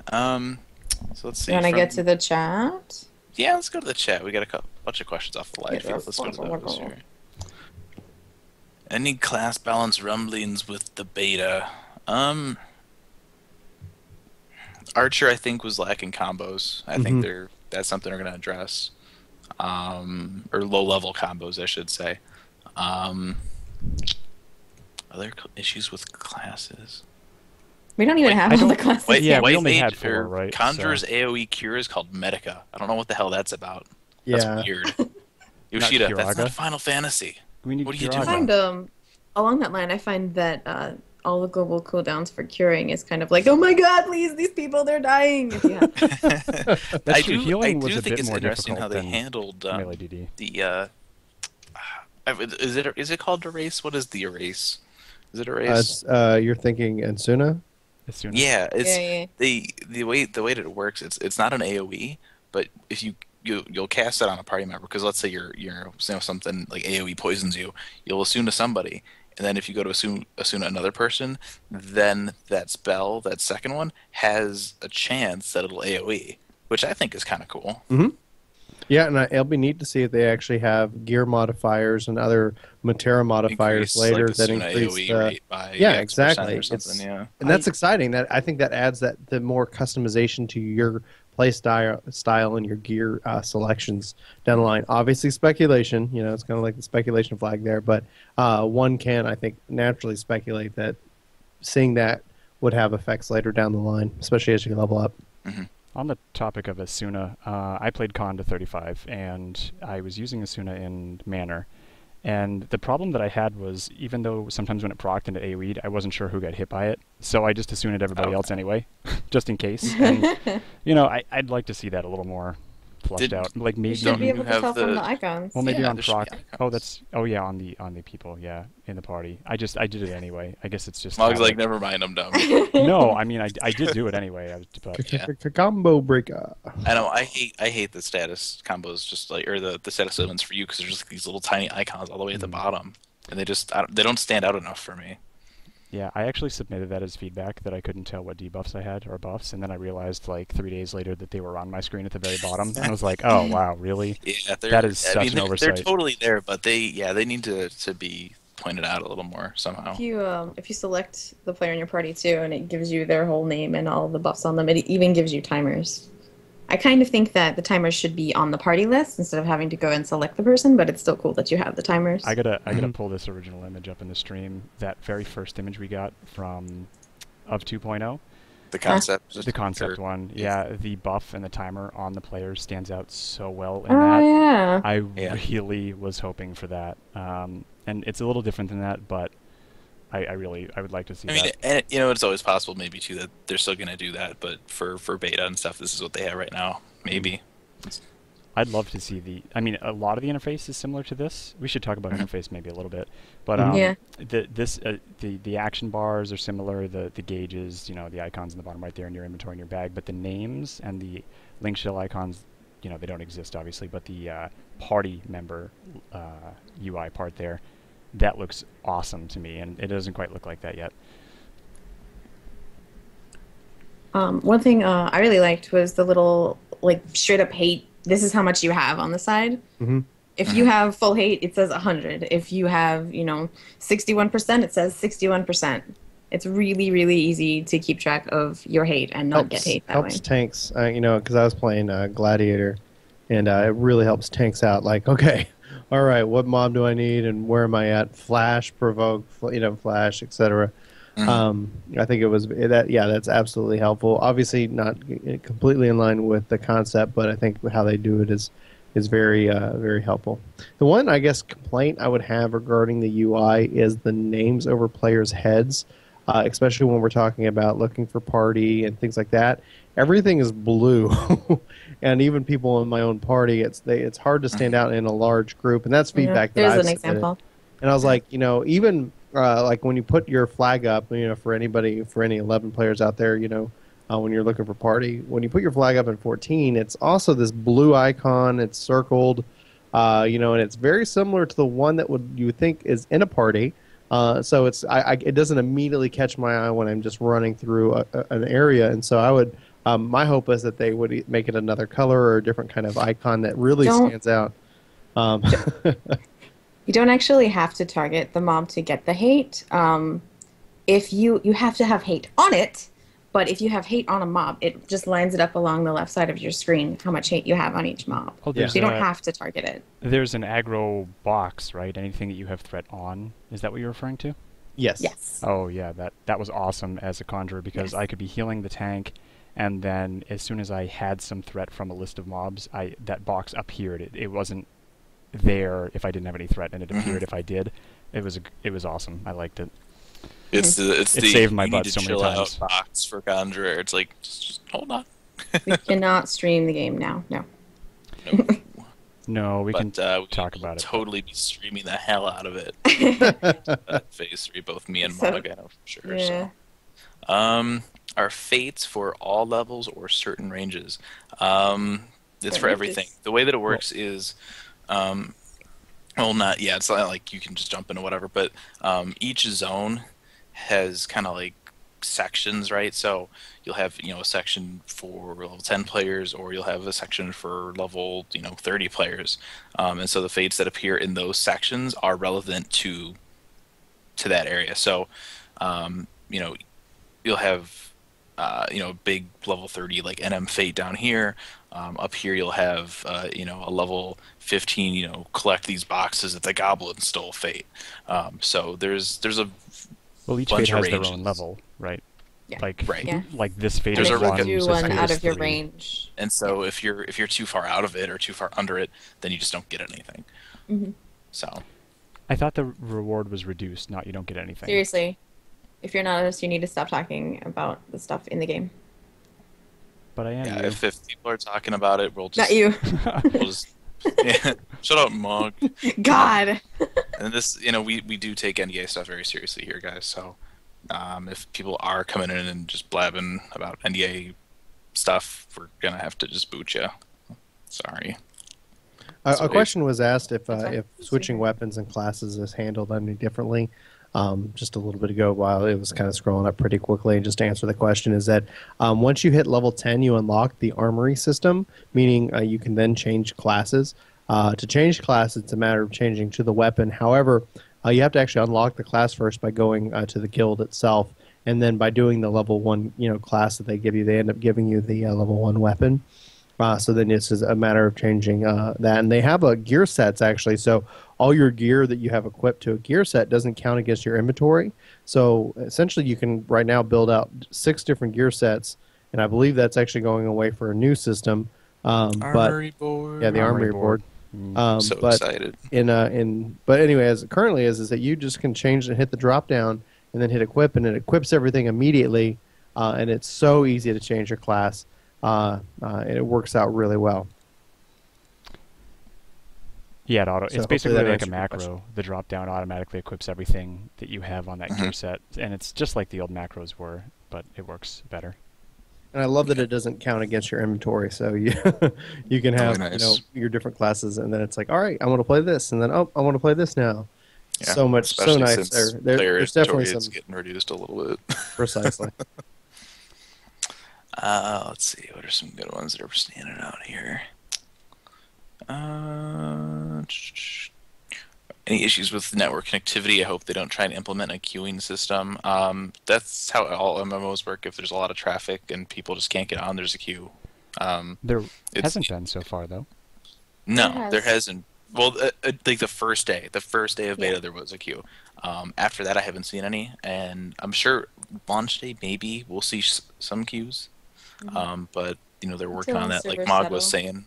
With the they had the part of the test where they had like 1,000 people log in, and it handled it pretty well. So, they're obviously with an MMO, you can only be prepared for so much. You're going to get a lot of people, and maybe you underestimate that or you overestimate it. It could go either way. But if there's a queue, there's a queue. That's just the way it is. It's not unusual for MMOs to have a queue on launch day or for launch week either. So no, even on the server stress test, I didn't get a queue. Yeah. So maybe they're doing some good things and just making it so that it's not necessarily unless it's extremely heavy load, which would be cool. All right. As far as fates appearing, we got another question regarding the frequency of fates. Just to answer that is that it depends on the amount of people that are in a particular area or zone. That actually helps trigger the fate sooner. It also, if you fail and you lose the fate, it will trigger itself sooner as well. But it varies, and I think it's very adequately well paced. They've part of the been stress adjusting test, that, yeah. Oh yeah, part of the stress test is they had them going like every minute, and that was chaotic. It was like, oh my gosh, But as far as it goes, I think they'll have it at a very well timed. Yeah, they're at a good pace. I mean, first they were, every here and there, and then they were all over the place. But I think they're locking down the kind of happy medium, Mm-hmm. So there's a follow-up question: how were the Fate rewards? As it was in the beta, it was just XP and gil, I believe. There and were no that's gonna be the same at launch. However, there are special, I think what Yoshida referred to them as end fates, so we're talking like Behemoth and Odin. Those will have item rewards attached to them somehow. Also, when you join your grand company, you get seals from them. Right. I don't know if that's going to be permanent or if that's just a placeholder for beta. So yeah. Okay, well, in phase 1 and 2, you do. Phase 1 and 2. That's awesome. Actually, it's exciting to see that. Yeah. No more chocobo escorts for seals, just spamming those over and over and over and over and over and over. There was a simple question: is jumping useful? Yes. It is everywhere except I think in combat, right? It doesn't really play a role in combat except to maybe get to another level from your monster to kind of range it down, but or maybe like if you're a Lalafell tank and you can jump up on a rock so that your white mage can actually see you. Get to a visible area. Yeah, it is useful. It is. It's not a useless mechanic. It's not that you're just jumping and it's pointless. And it's not a required mechanic either. It's not you have to jump over here. It's you can do this if you want. So, and I think that's instead of walking around the rocks, you can jump them. Yes. Well, that plays again back to our other discussion about dungeons. It's that now instead of this being a wall that you can't pass, you can jump up it and keep moving. So it's very very useful. Makes the world feel more alive. Let's see. There's some interesting places you can get to by jumping too. I personally spent time getting. I tried doing that last week and I couldn't do that again. Oh really? They fixed them. Oh, that's good. We skyrimmed some cliffs and got to places. Man, if people were pissed off about the grass, they should have seen the one-dimensional trees that were all the way in the background of the maps. I don't know if you're supposed to say that stuff. It was in the beta. Yeah, that's true. I actually submitted, I believe, a few of these as feedback, and I should probably go back and so the rest of we're them. good. We're good. All right. That's all we'll say about it, though. You're not missing much. You're really not. Let's see. What do we got? For an older gamer who's played up to 7, and watched the movies, but basically kind of left off there, will that kind of player know that this is a Final Fantasy game. If there weren't any things like says Final Fantasy XIV when you boot it up, are there just aspects that feel like Final Fantasy?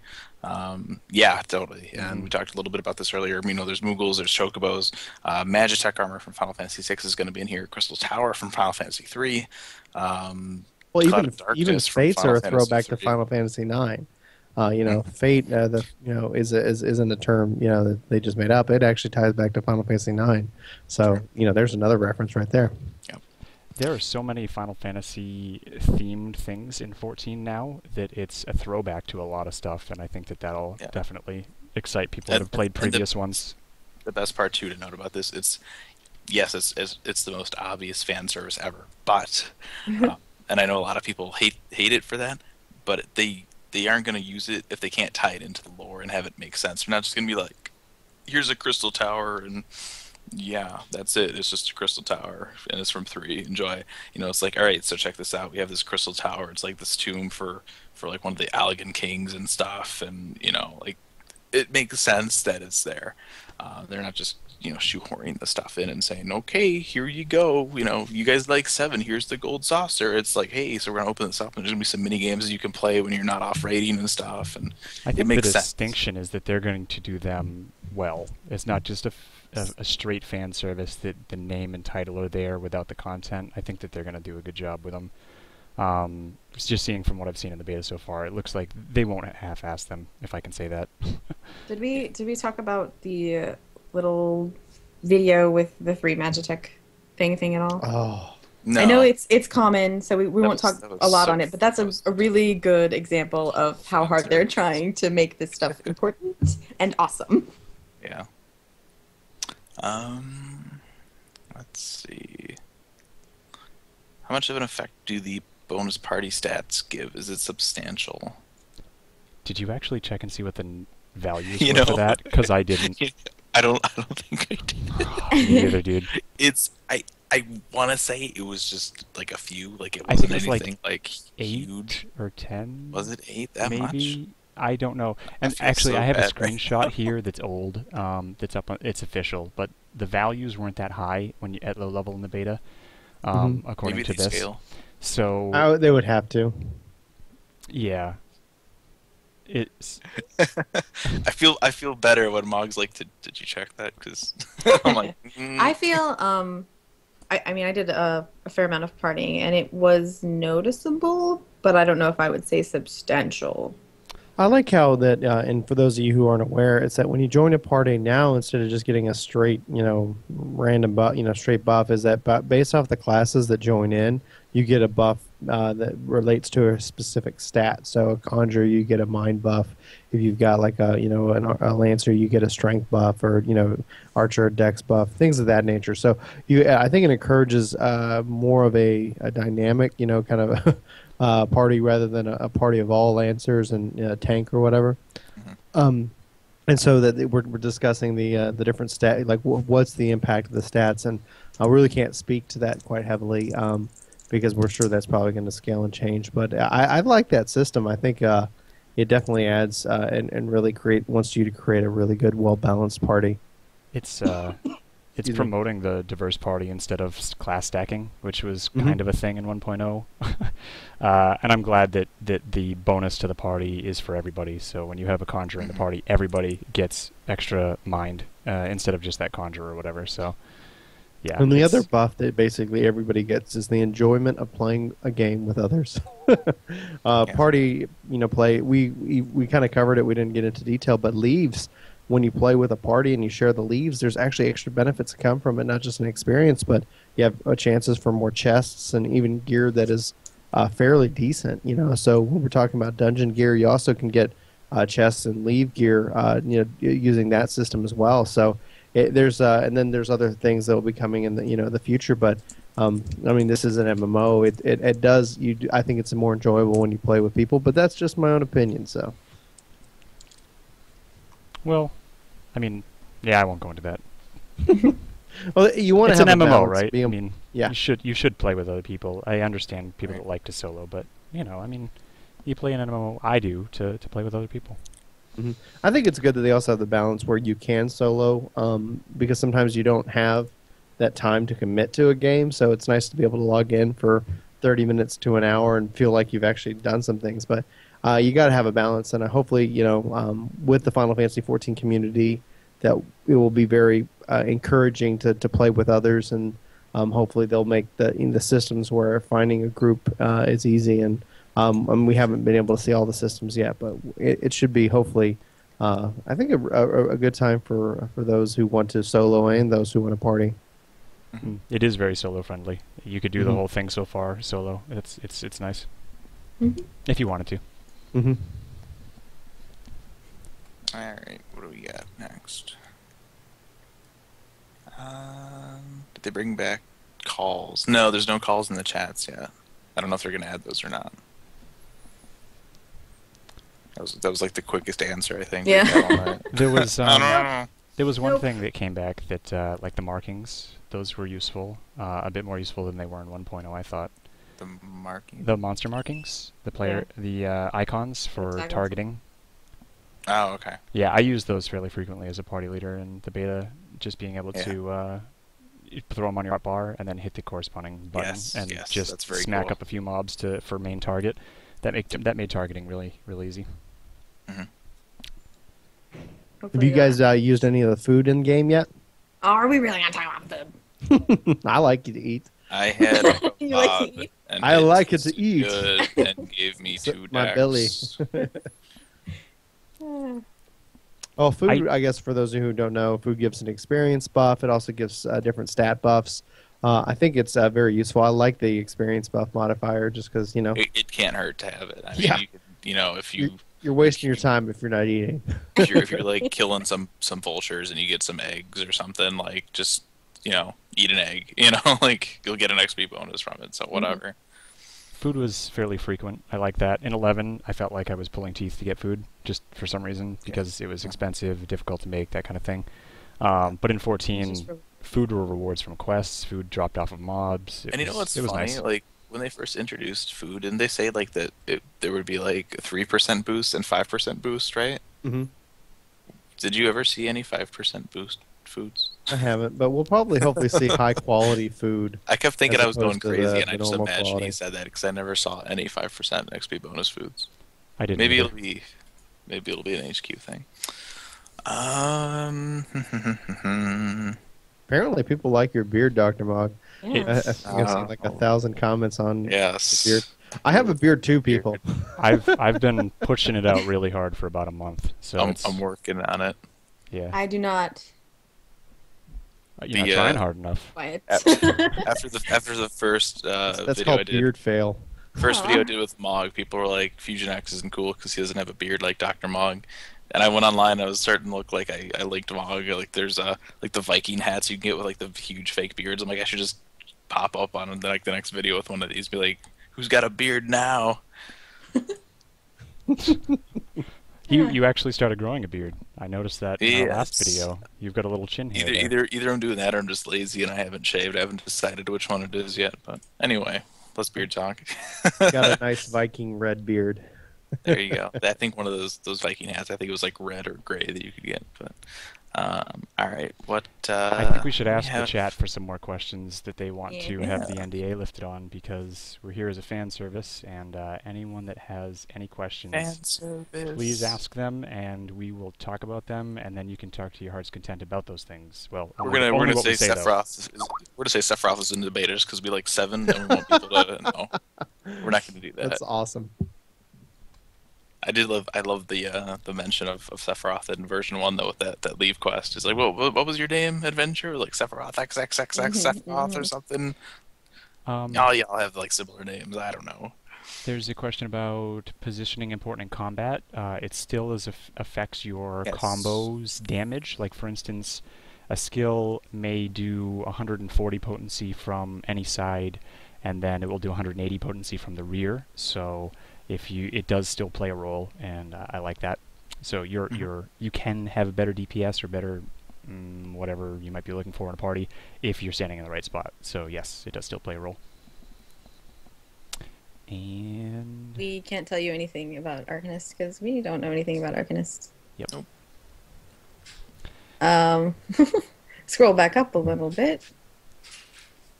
Some of this stuff isn't in Phase 1 and 2, like switching Grand Companies. We could only join the Twin Adder in Gridania, so knowing whether we can switch or not isn't out yet. Yeah, they're all questions for 1 and 2, guys. Phase 1 and 2. Sorry about that. And so if you have questions about Gridania or the 3 classes from Gridania plus Gladiator, I think we got to play with at level 10, we can answer those. And, of course, general stuff like opinions. Organizing your inventory is easy. What did you Stuff guys just flies think? into the bag you want. Did you notice that it auto-sorted into certain bags? Like your... Yeah.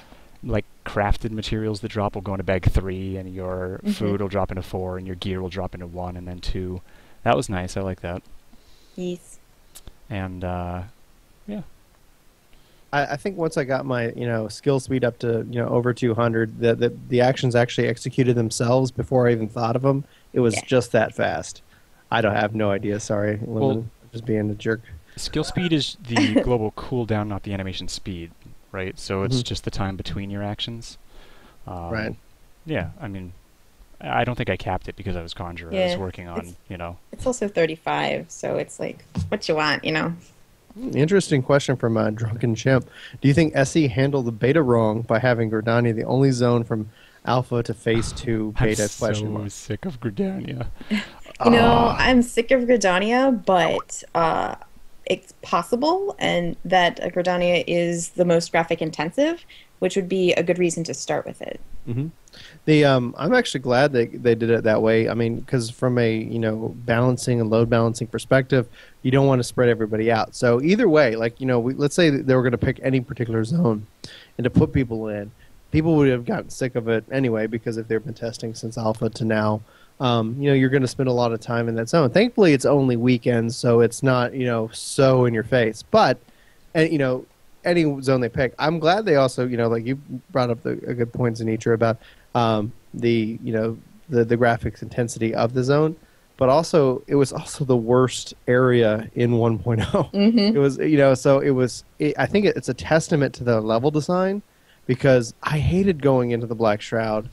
I actually really have enjoyed my time in the Black Shroud. Completely, two different worldviews of shift in the entire how I view the game because of that. So I think it was actually probably the best move they could do.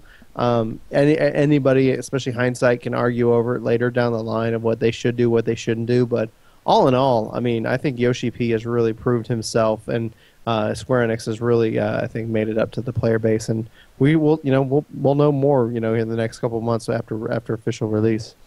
I like this question. In dungeons during fights, do you do standing there during most of the fights, or are you moving around? It's very. A good example is the fight in Totorak. You're fighting a mite, and it does a poison damage thing that it just sort of plants in a circle on the ground. So there is stuff you need to avoid. For example, that.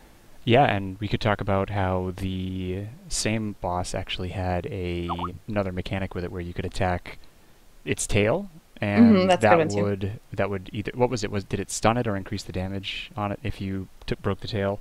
It was kind of like an incapacitation. It stopped doing that attack I just talked about. Oh, the poison pool. It stopped. Oh, that's what it was. Oh, we did it the first few times, and then we were high enough level that we didn't have to. Right. Nah, but there's a lot of good little stuff like that, so that it's not just I walk in, I kill thing, I leave. What else do we have? And guys, I'm gonna go ahead. I need to bow out here, unfortunately. Okay, understandable. Yeah, I got a lot of stuff going on. So, just want to say real quick, thanks to everybody that tuned in. Check out gamerscape.com. Make sure to visit us for when launch comes up, or NDA. We'll have a bunch of stuff on our wiki. We'll be doing a lot of videos with Doctor Mog and stuff. You can follow us on Twitter at Aetheryte Radio. Email us, host at Aetheryte Radio at gamerscape.com. And so I'll about here, and these guys will keep going. So make sure to keep feeding them your questions. Fusion needs to go to bed, but we're gonna keep talking. Don't worry. Welcome to Gamer Escape, Aetheryte Radio. After hours. Thanks, guys. When the host goes away, the co-host will play. We're gonna say mean things about you now. Oh yeah. Well, he's off the call. So okay, everybody. We did a lot of scrolling just now, so if anybody wants to repost their questions, that'd make it easier on us to answer them. I've got one. Somebody asked if incapacitation was back in, and the answer is we haven't seen it yet, so we don't know, but they did have that mechanic where instead of actually standing behind the monster or on the side to incap something, it actually had a targetable section on its body, and you would kill that body part because it was actually kind of like a monster. It had its own HP bar. So think of like Final Fantasy, 13, and some others had that too, where you just target body parts and break them off. Correct. Yeah, and that was cool. I hope we see more of that. I'd love to, take down the knees of a monster or the horns by targeting them instead of standing in certain spots. Sort of similar to how Chimera was, I think, right? You had to break the tail, but you didn't actually have a targetable. You were just like, I get to do this weapon skill next to the tail and hope something happens. What was There's that a question? Sorry, go ahead. What was that conjurer skill that they had that was ranged that would drop the buffalo to their knees? What was that? The Great Buffalo in 1.0. I don't remember at all. It made no sense to me. You could use... Remember how you could use... I rarely used it. They got rid of it after like 1.2. Yeah. When they did their whole skill redesign. But I know what you're talking about. It was like some kind of frost or freeze or ice-based spell that you would never think to really use, but then, it became hand-down for Great Buffalo. Freeze something is what Ring Yoko or is saying. It made no sense to me, so I'm glad InCap is changing. I like the new target the body part system. Pretty cool. Talk more about... Oh, sorry, go ahead. No, I was going to say, somebody's brought up some NMs and how it kind of works with the Fate system and what we think about that. And I have to say, I'm very pro with how they're doing NMs. Is that I think there's some people want just standalone NMs just floating out there, but how the Fate system works, and they'll have other revisions, especially with the NMs, is that an NM pops like an NM would, but it's a part of the Fate system, so anybody can help engage in the fight and get experience and gold, and then Gil, excuse me, and then what an NM is, it stands for a Notorious Monster. If you think of it, we got people answering Notorious Monster. It's just a named monster, bigger. Yeah, it's harder. just a special monster of a particular type of family, and their hit points and their values are much higher. They're much more dangerous to fight alone. So I prefer the new Fate with the NM system in and of itself, because there's still going to be NMs like all over the place like there were before, but they're just going to be the rules for engaging are going to be used based off the Fate system. So I think it helps makes it an even playing field for all those involved. And then we had another question about level sync. Have you guys seen level sync yet? No. Nope. It's not in phase 1 or How phase 2. about level 50 Bard, essentially level 50 Archer that became music? We didn't have Bard. No, we just had Archer. But they did get one song, didn't they? Swift Song? Yes, but Archer always had Swift Song. So that's right. not new for him. There's a question about AR benefiting more from being able to stream now. Well, we can't, so whatever. No. We've been told that we can talk anything about 1 and 2, but we can't show anything from 1 and 2. So if you want I to don't necessarily... What? Know that it'll help either way. The question was, do you think it'll help? Phase 3, phase 4 is really where it's going to be at, and then going on. I think, then we'll start. Obviously, when it's getting release, we'll see marketing, and I think marketing is going to be a big help in that regards. We didn't actually get much at all marketing when 1.0 came out, primarily due to the fact that I think everybody was kind of like, all right, let's not waste the money. But essentially, what we'll see is probably a big marketing push. I think once NDA is lifted and people can show off phase 3 and PS3 betas out, and I need to drink more beer. Excuse me. I'm on my excited. third giant mug of this, so Jesus, you're just gonna start saying things that aren't real. And then, wouldn't you believe it? Jesus himself, is an NM, but. Okay. Sorry, I'm being stupid. Anyway, since I have the on. opportunity, I want to chat about the Fate system a little more, since we can share a little more of that. I think that it's been a little misunderstood. I think people think that it's just just simplistic things, but I'm excited about the possibilities of what it could do. Like, for instance, it could be open world cutscene type things where monsters come running by but don't actually attack you and crazy stuff. So I'd like to see what Fate could do, personally. Mm-hmm. Agreed. I think it has a great level of potential. I've enjoyed what I've seen, and they can really build upon that. I think that shows really good game design, especially when you can take a system, you can teach it to players at a very young level, and then they can expand upon that and they can introduce it in very interesting ways. I think Fate will be a real big part of 14 going forward. And somebody even asked the question. I know Fate seems to be really prevalent among the questions about gear rewards. And I think for those who weren't listening at the very beginning, is that they kind of said that those kind of rewards are going to be for more of the end game fates like Behemoth and Odin, etc. But typically, right now what we see the rewards being is experience, skill, and in the beta phase 2, they have it with the with company seals once you join a grain company. Yeah, that's a good explanation. Let's see if we have another question in the chat. I didn't have one prepared. Do you see one? Well, there'll be gathering fates, hostage fates, NMs, and fort assault defense. I would say yes. We're going to see all different kinds of fates. Yoshi P has referenced this stuff in the live letters. So this is actually not a part of the beta right now. They have 4 different types of fates in phase 1. Phase 1 and 2. You have kill a bunch of monsters that pop or invade. You have NM fates where it's kind of like a boss that pops, so you have to go take them out. You have defense fates where, like, if I think it's Hearstmill, I could be getting it completely wrong, where a bunch of Opos pretty much run in and you got to protect the different items, etc. And then they have item gathering fates where, like, a wagon might break down and you have to gather up the items, and things will come and attack you, etc. So they have those basic 4 fates are currently in phase 1 and 2. I don't think that's going to be the entire gambit of it. I think that we'll see much more exciting things. And Yoshi P has talked and hinted at that in his live letters and in his just producer letters, etc. Yeah. I like that Fates could potentially contain anything, any quest it has in any other game, including, cutscenes, and just, it blows my mind. Anyway, let's get off Fates. I think that's kind of fleshed out. Yeah, I think we've talked about them quite heavily. Yeah. We're being scolded that we need to talk about things so people can elaborate. Okay. Let me think. Specifically, chest drops in dungeons and how that's handled, I guess.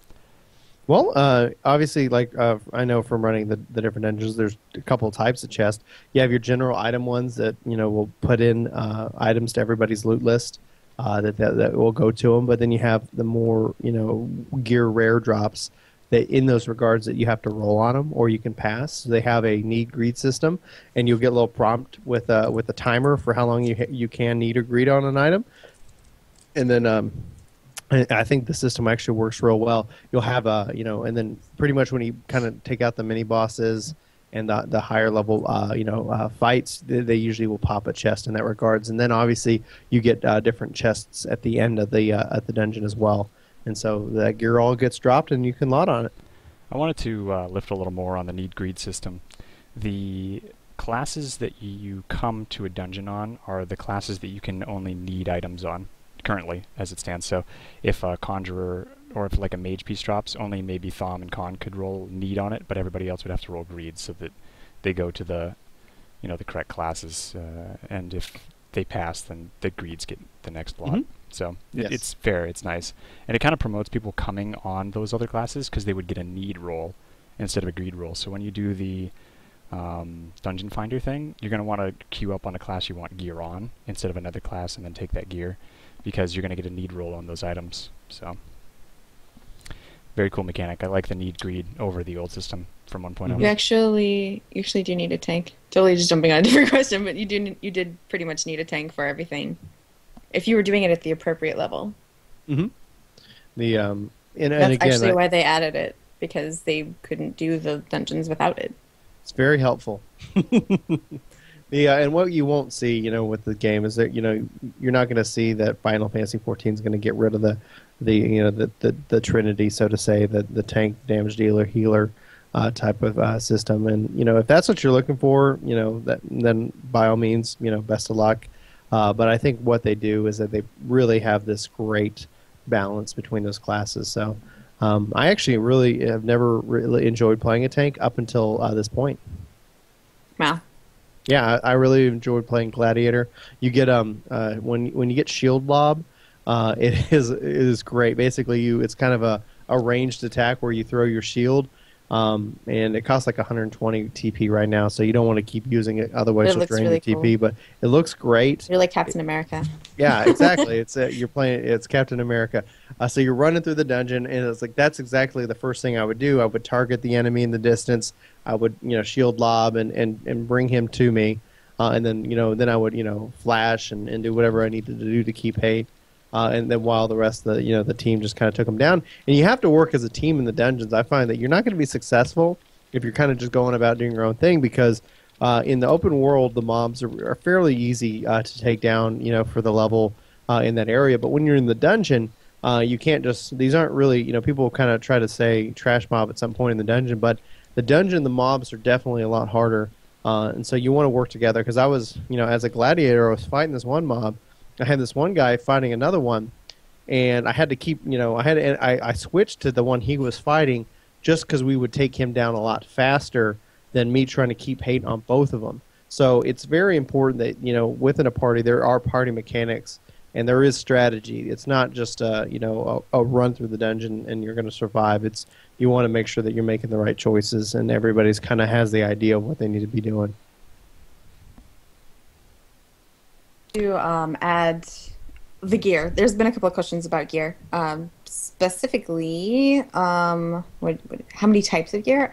For the most part, we have pretty much exactly what we had before model-wise, but something really cool that I found was there were certain pieces of gear in 1.0 where it was like just the boots or, just the chest plate.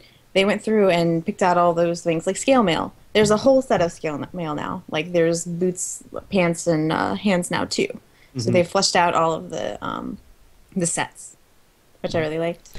And there was a question on gear. Are people going to be fighting over certain gear items? Not really. It's fairly clear what classes the item should go to based on the main stats, because intelligence and mind are separated now, and piety. The white mages are going to want the mind, and black mages are going to want piety. And if something has an equal number of both, then it'd be a both class item. But yeah, it's pretty separate. Oh no, we didn't. What's that? They asked if we talked about rare bounties and leaves, and well, you shouldn't be saying that. That's a good point.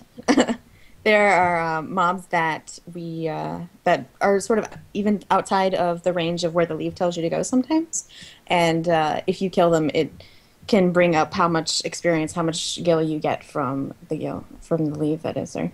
I really like actually how they made the changes to the leaves, so we can talk. Since we can talk about it, for those who don't know, is that a leave is no longer kicked off at the Aetheryte itself. You get them from leave meets or the leave counter, and then you can go in and you sound like a chipmunk. Sorry, I do that. Just do voices sometimes. You guys are trashed. But essentially, yeah, exactly. You end up going in, if they're on your log, you can see them in your mini map, and you can kind of see the area you want to go. You can kick them off at any time. You can go and fire up your journal and execute the leave, and then the mobs will pop for you. And then once you finish the leave, you'll get a prompt if you want to return to the person who issued the leave in the first place. So I really enjoyed the changes to the leave system. Of course, they keep the allowances as if in 1.x as before. So I have to say that stay above the influence, kids. I have not had anything to drink today except water. I'll have you know. This is Wednesday. This is the day I drink. It took me a while when I got my first leave quest to figure out how to actually activate it, because I was standing at the NPC chatting with them, talking to all the people in the area, and then I realized it was in my quest log, and that's how you turn it on. And it took me 5 minutes, and I ran over to the spot I was supposed to go and everything. I'm like, where is it? What's going on? There's no NPC here. So, yeah, I mean, exactly. It is a good change, but it took me a second. I was used to the old system. If you're bad like me and just were clicking through things and not reading, you're like, how do I do this? Yeah, what just happened? Somebody pointed out I did actually skip all tutorials. I skipped absolutely everything, and I skipped all the chat and the text log and everything, and I did it because I actually want to experience it when 2.0 comes out, fully flushed with all the cutscenes and everything, because we don't have cutscenes right now. And the tutorials are okay, but I just want to. Part of my player is that I want to actually just learn this stuff on my own and follow my face and figure it out. And the tutorials for me are just windows I have to close. So. Exactly. You can mark not to have them pop up for you.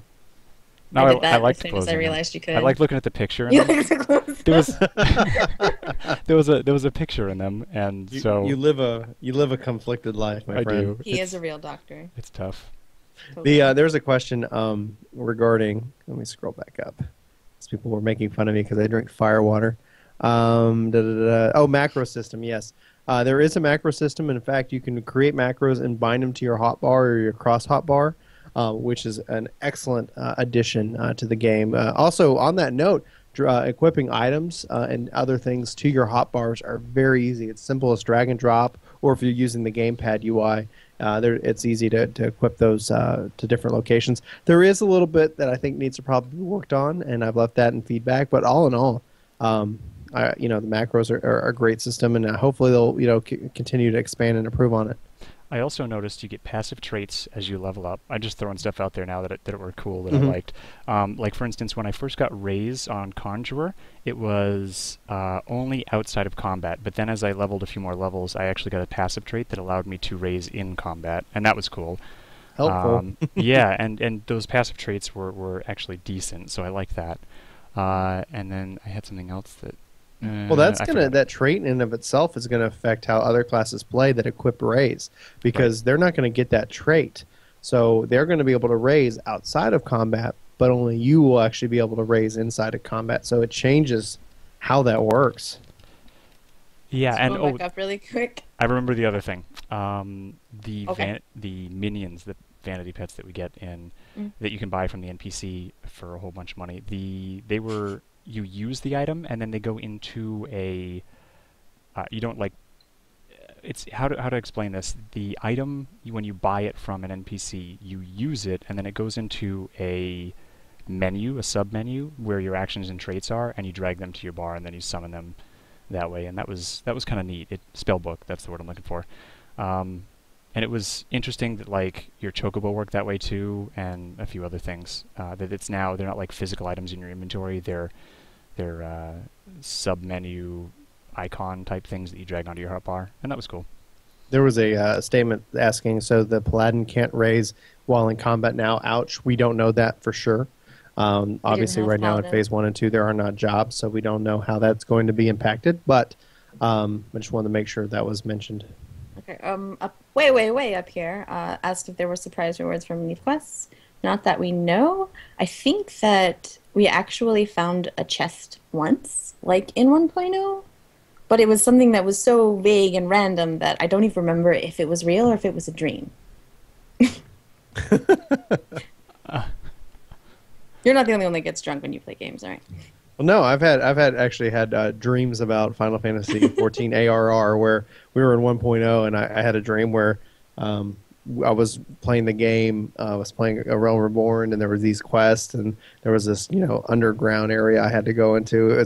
Am I obsessed? Slightly. Maybe. But, all right, next random question. I'm trying to scroll back up and get all these questions that we skipped. I've got to ask you guys a question, okay? Because we've got a lot of good here, and I think everybody likes it when people are objective. So my question to you guys is, what would you like to see improved? Give me a list of like 3 or 4 things that you think that already exist that may not get attention that you'd like to see get some attention. Go ahead. Okay. I would say the first things first is the interaction with retainers / the market board system. I think it's a good system. I think it needs to be improved. I think there's still going to be a level of stress that users run into initially. Coming from playing other MMOs, I mean, play Guild Wars 2 and here and there. But I find that being able to sell something in Guild Wars 2 is incredibly easy. Still being able to sell something right now in Phase 1 and 2 is somewhat burdensome. So I would still work to improve the entire market and selling system, making it as accessible to new players as possible, that I think will help the economy. I think it will help all people out. So the second, sorry, I just wanted to get clarification. Do you mean like interface ease of access, or do you mean getting the retainer and figuring it out? Okay, so the interface. Okay. Right now, to sell something, and this is phase 1 and 2, there's changes they've got planned. You have to go to your retainer. They have to have something on them, and then you have to access the market system from the retainer. I think that it probably needs to all be bypassed, and they've already said it, I think, in the live letters and whatnot. But at some point, they're going to have it to where you can just sell directly, put something directly on the markets itself. I think that whole thing will be hugely helpful. But that's just my one thing. Like from phase 1 and 2, obviously the big obvious one that I'm not going to include in my list is the new areas. Okay, so number 2, I'd have to say that first and foremost, the one thing I really want to see improved upon is I want to see a real dynamic story. I really want to be drawn in, and that's with audio, that's with voice acting. I think that would be that's critical. What I've seen so far is great. I'm hoping to, I know they're going to improve upon it, but one of the common things that we don't want to get in the habit of is saying, we know they're going to do this. I mean, I remember saying that during the the closed beta of 1.0. Yeah, I know there are quests coming, so I hope that they really do improve upon the existing quest structure and storyline structure. So yeah, thank you, Meat Hooks 333. You're welcome. Yeah, the story is going to be huge. I think the story needs to grab you right at the beginning, and hook you, because that's what's going to keep you playing. In 1.0, I'm burping a little bit. It's the best beer in the world. I have for those of you who don't know, I have a kegerator at home, and it's got. You're so drunk. We need to answer questions. I'm drinking Ace Pear Ale. Back so anyway, to the question. Yeah, number 3, and then I'll turn it over to Zenitra. Is that I think all in all, the ability to group with players easily is going to be critical. So right now, we got a guy saying Guinness, but right now I would say that I'm really interested in, they've already talked about it, the Duty Finder, which I think the name is hilarious. But hopefully we'll see a great level of ease for people to be able to group together and play the content. We don't have that access in phase 1 or 2. But Duty Finder. I'm laughing now. I'm loving the chat. It's blowing up. I want to talk about that, and before you do your list, Zenidra, I'm actually gonna forego my list in order to answer more questions. Because I just want to talk about the partying thing. It seemed like it needs to be easier. I think you're right. People need to be able to just do 1 or 2 clicks, invite somebody to a party, do that fate, and then drop the party. It's cumbersome right now in that I didn't feel like inviting other people to my party when we were doing fates and that kind of stuff. Good point. Yeah, I'd like to see that improved upon. And I'll let you jump back to questions, but I gotta say. Actually, I'll say one thing. Okay. Go ahead. No, do yours, and then I'll do mine. Go ahead. Okay. One thing that I want to see that I've been promised since the beginning of 1.0, and I say it time and time again, is I want a hairstyling thing so that I can change my hair whenever I want. And that's it. Okay, so you want drop the mic and walk away off of that one. Hairstyles. That's all I need. Pace. I'd like to. I'm looking forward to the DirectX 11 client personally because while I like the theme and style of 2.0 currently, I'd like to see it improved upon graphically personally. And I can't really say the individual things that I'd like to see better in this client because I'm not sure if they'll be improved upon in the DirectX 11 client. Because things like the edges of water, like the edges to the water and the rocks interaction, and the actual base textures for things like the ground and trees and some of that stuff, it's noticeable to me because I really look at that stuff. But overall, the atmosphere is decent for a game, and it looks good. But I'd like to see the next step in that, in what this game can actually push on the PC. And for DirectX 11, yes, they will have a client. It will be after launch. Right. Yeah, it's coming. So later. By default, DirectX 9, and then down the line, and it will be a separate client. It won't be an update to the DirectX 9 client. You will have to download and install the DirectX 11 client. I like that. I like that they're kind of separating the console from the computer so that the computer can advance where the console wouldn't. Thank goodness. Yeah, I'm glad they're scaling that. And the other thing, my only second one here is animations and some sliding with the new changes to movement being prioritized over animations. There's a little bit of backpedaling and running in place and that kind of stuff, and I hope that they work on that, and I think that they will. So those things are just personal preference things that I'd like to see worked on. So those are my two, and that's it. That's a good two. Dr. Mog, have you ever played Rift at all? Yeah. Yep. With the whole Rifts, etc. That's what we were talking about. Fates. It's like that's what I would like to see, whether it was optional or something. Just that everybody's here. It would help. I think healers in support classes, if people were in a party, so you could easily, but it would auto form, and then it could even disintegrate naturally, etc. Just so you can see how everybody's doing on the left-hand side. I thought that was a very well done mechanic, and it's just my personal opinion, but I could see that to expand on your idea about how it would be nice to easily form parties as part of the Fate. I'd love to see, this is just me throwing stuff out there for ideas for you, Square Enix.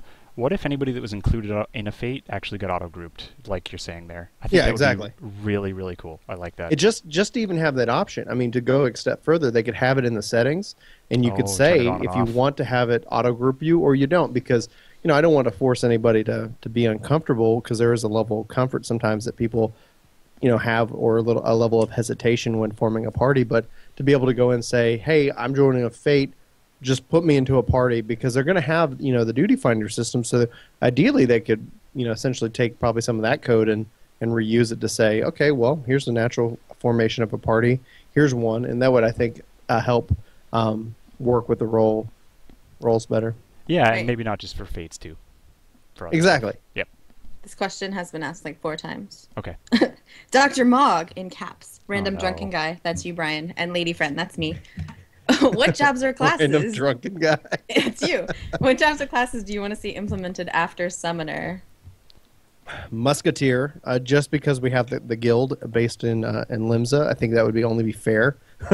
But then the litany, red mage, blue mage. I would like to see ninja, samurai.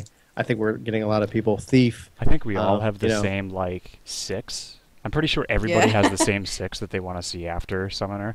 It's just the order at which they want them. Like you just said, that list is exactly what everybody wants, but which one they want first is just the one they enjoy the most. Mm-hmm. Well, here's a real question then that will be Sky Pirate. Yes. What random job, not like out of the litany? I'm talking about let's bust out painter. Oh my gosh. 6 or whatever. What random ass job would you guys want to see? We're seeing chemist up there, but it has to be not of the litany. You got a sky pirate.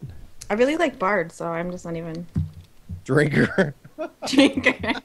That's for you. Yeah, that's for me. A geomancer. I would say for me, my answer, just to give everybody, it'd be totally time mage.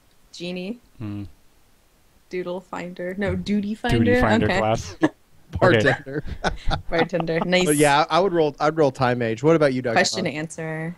Random stuff. Gosh, I'd like the idea of an alchemist class where it was a combat class.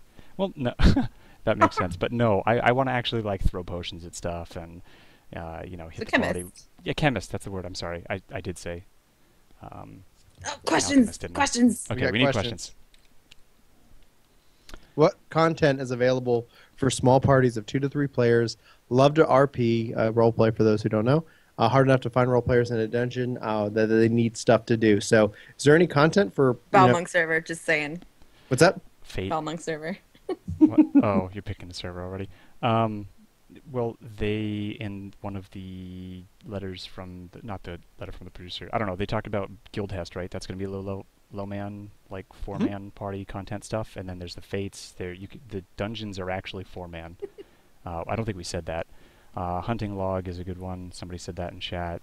Everything. Sleeves, you know what? Everything is low man content at this point, isn't it? You don't need a lot of people to do stuff. Mm-hmm. Yeah. But there is going to be. Sorry, go ahead. Quests are kind of you're mostly finishing them separately, but things like leaves are good to do as a group. Mm-hmm. It's actually, I think, more beneficial to do them as a group. Yeah. There's some like there are ones where you actually have to emote at mobs, or not mobs, but like NPCs, and then they follow you around, and that's way easier to do with a group because you have some people killing other things and one person just emoting at the stupid NPC. Yeah, there needs to be some adjustments to that though. Well, that quest was bugged. That was a beta problem, not a. Oh, like, I agree completely. Problem, I think that slash beckon. No, it's like I think that that shows the promise. Though I was like, oh, this is interesting, but it's not something that I was like, this is interesting enough to redo multiple times. So with some adjustments, I think it's going to be an excellent addition. But also, we're talking about low man. There is planned high man stuff. So obviously you'll see 8-man parties, but and Yoshi P has confirmed this in his live letters, etc., that they've got stuff planned for even larger parties. We can't answer questions about Phase 3 and 4. Yeah, sorry. We should just. I'm just gonna make like a. Let me travel to the future. One more beer and I'll be there. So and then I'll travel. We'll send you away when you get too much more drunk because you'll just start answering. Yeah. Oh man, I tell you, when you get me drunk, and I will tell you anything. I know. I noticed already. Just a here, did they talk about the slowness of casters versus archer and melee classes? Say that again? Really. So did they talk about slowness of casters versus melee classes? I think he's probably referring to fates. Oh, in the beta, it seemed fine. I mean, Conjurer had a slight disadvantage that it had to actually cast a spell, so monsters were dead sometimes before you actually got your spell off. Which, I mean, sure, it's kind of a problem, but I think that was because there were a lot of people doing these low-level things together. I think once there's 3 cities and people like spread out a little bit in levels, it won't be too much of a problem. I've definitely felt like I was on a power trip because I leveled Archer and I just went out and went, I need this, this, and this. Okay, I'm done with my mobs. Bye, everybody. Have fun fighting amongst yourselves. I started with Archer before I unlocked Gladiator, and that it was so helpful. When I went to go and level some Conjurer, that's when I found some stress. But they've got plan changes, so we're gonna see that probably make it a little bit easier. There's a question up here. It's basic. It's actually basic knowledge. It's asking about they like Ranger, but Archer goes towards Bard. They have said in the past they think they'll probably have more than one job branch off basic jobs like that, so I wouldn't worry about that. Dr. Mog, can you link us your roadmap that you made? Oh, I just anticipated in a document the actual release date, and so far it's pretty dang accurate, and it's just based off of the beta roadmap. Throw the dates on a calendar, and it's accurate. But I will link that. Well, you guys chat. What do we see being released after? What did you say? Behemoth. I don't know, man. Your guess is as good as ours at this point. We don't have any special clues there. King Behemoth is the clear next step. Why are girls so dumb? Well, you see. Did somebody really ask that? I did not see. I'm trying to figure out how this chat works. So, let's throw out the question again. You guys have any questions? Anything you want the NDA lifted on? Ask us right now in the chat. Yes. Go. Do it. And we'll log a few of them and have something to talk about. Haters gonna hate. That's true. That was funny. Now, let's not actually talk about that. Yeah. We cannot answer things about Phase 3 and 4. You know what's going to stink is though we're laughing at it because we're reading the chat right now. But for anybody who's listening to the after recording, it's going to be like, what are they laughing at? So apparently there was some jokes about men and women, and it doesn't really need to be said or repeated. So just for anybody out there that is confused who are listening to this when it is not in fact live. Let's see here. So it looks like, Dr. Mog linked that roadmap. I'm just scrolling up to see if there's any questions that we might have missed. We'll try and link that in our feed later. Well, let's while we wait for people to ask questions. Dungeon Gear and how it can be one class. We want to deliver so that other people can know about that we haven't discussed yet.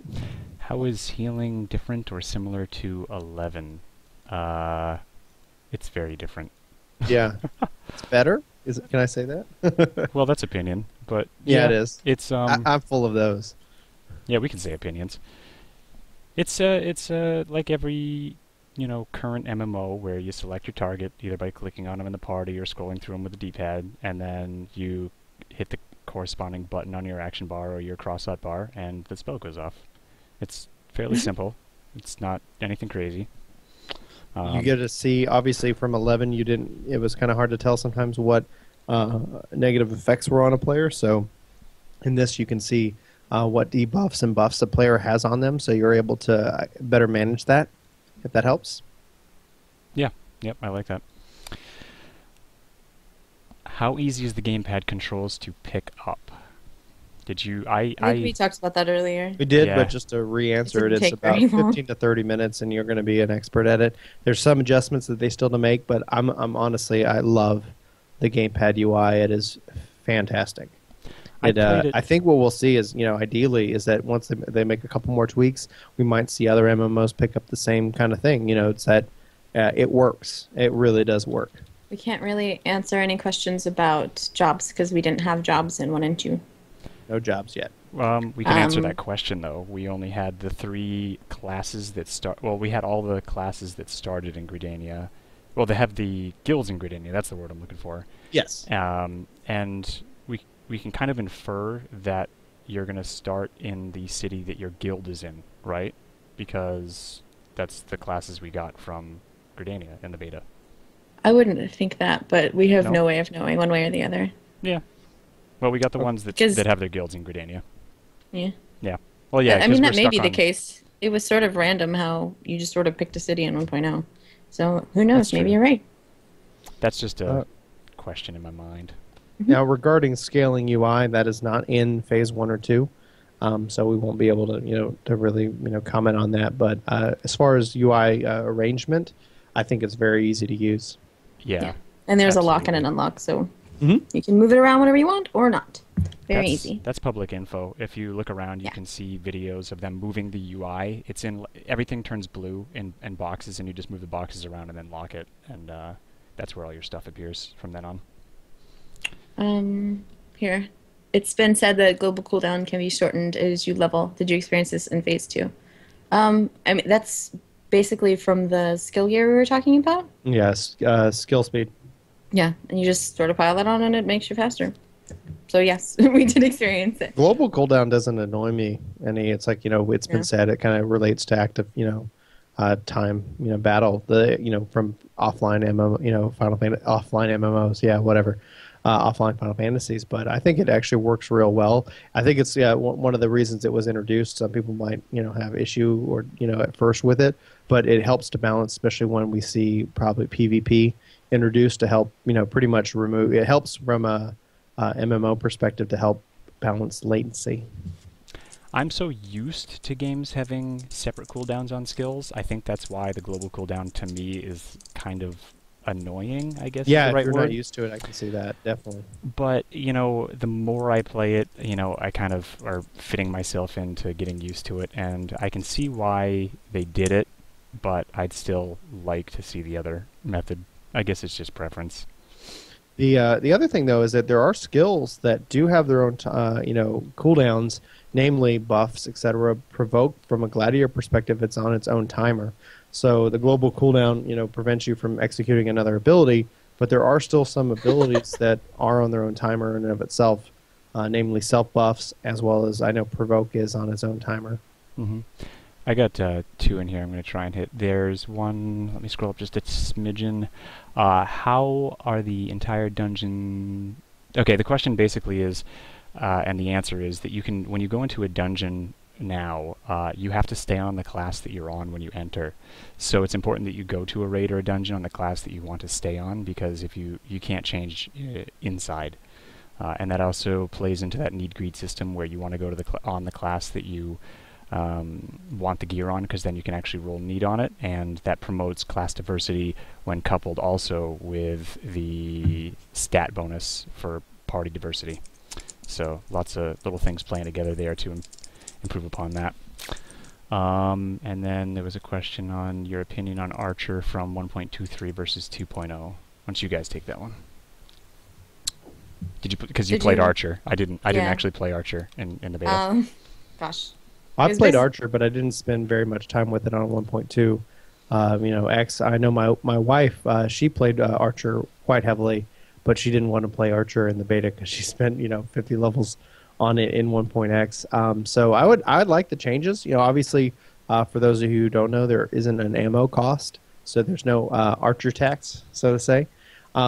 I go both ways on my opinion on that. Like, I do like the ability for the archers to have their own type of ammos, but that doesn't seem to be a necessary need anymore, which is nice because it reduces that tax that they have to pay essentially for any ranged class. But I think Archer's fast. It's fun. The one thing, for those of you who weren't on the show earlier, is that there aren't a lot of combos that are built right now for Archers. So ideally, we'll probably see some more adjustments to them as well. But I thought it was a very fun and a class to pick up and play.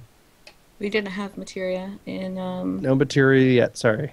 In 1.0, yes, it did have stuff besides mind and dex and the basic, stats. But we don't know as far as phase 1 and 2. We got a question directed directly for you. Zenichar, what is your opinion on SE removing belts? Oh my god! Who asked that? It looks like Ivanum. Can't read or pronounce. I'm mad that they took belts out. I like to accessorize. That's all there is to that. I'm done. Let's see here. Oh, we got a question, looks like, for Dr. Mog or the Gamer Escape crew. Random drunken guy. Bryn. Thanks, everybody. Let's see here. Will you be taking any new guildies? And if so, will you post it later in open beta? That's not about the game or phase 1 and 2. It's not at all. I'll answer it really quickly, though. Yeah, Dave of War is looking for hardcore, intelligent, skilled players for our free company and lots of community members for our social link shell. So I'll leave it at that. And we'll post everything on the daveofwar.net website. Well, if you get to plug, then I get to plug too. Right. My hey, guild's called Fusion's Art of War. not here. This is our time. Yeah, not the Art of War, but Art of War. We're on Balmung. We're pretty awesome. Join if you're on Balmung. That's all. Cool. Any more questions? Let's take a real question. I really now. like questions, for real. There, I had to type that. The question about what don't you like about R, we already kind of went over those. Just watch the video afterwards. You can see kind of our opinions on that. I do like to be subjective, objective, and I don't know which word I'm using here. And actually what I'm talking about in AR, because I want it to be the best thing it can be. I don't think anybody really wants to see it fail. Maybe some people do, but so I'm trying to submit subjective feedback in the beta forums and everything, and I hope everybody else is too, and being somewhat polite about it, because they're working their hardest. I think they are anyway. Oh yeah, it's kind of apparent. They are putting blood, sweat, and tears into this game, and so a little bit of constructive criticism couldn't hurt. That's all I'll say on that. I think that they deserve some respect in the hard work that they've put in, even if you're not a fan of the genre or the type or what they're doing. At least be civil and post what it is you want to say without completely ruining people's lives, because they've got into that. People seem to have a problem with doing that. How about interruptions? Too much? Well, yes. I didn't feel that it was necessarily too much, but I didn't take Conjure Beyond 15. If you solo leaves, you'll, I think, really run into it quite heavily. I didn't know why people were complaining at first until I was pretty much soloing Conjure, and I was like, okay, this, when you have more than one mob engaging you, it becomes quite difficult. Ideally, my personal opinion is I hope that they kind of modify that, and there are stat modifiers that will help with that. You'll see the stat determination, kind of playing a role into that piece, but as far as it goes, I would say that, yeah, I think there are way too many interrupts, and I dive more on Conjure than on any other class. But again, Conjure is a mage, so it's not built to be, take a lot of damage. How about TP? I don't feel like TP regens too fast. I mean, some people feel that it regens fast enough that you can just spam your special abilities all the time, but I don't feel like that's the case. I've definitely run out and had to sit there and be like, okay, can I have some more now? On fights that last longer than 30 seconds, it's good. Yeah, anything agreed. Less than 30 seconds feels really spammy, but anything longer than that feels like it's correct. Yeah.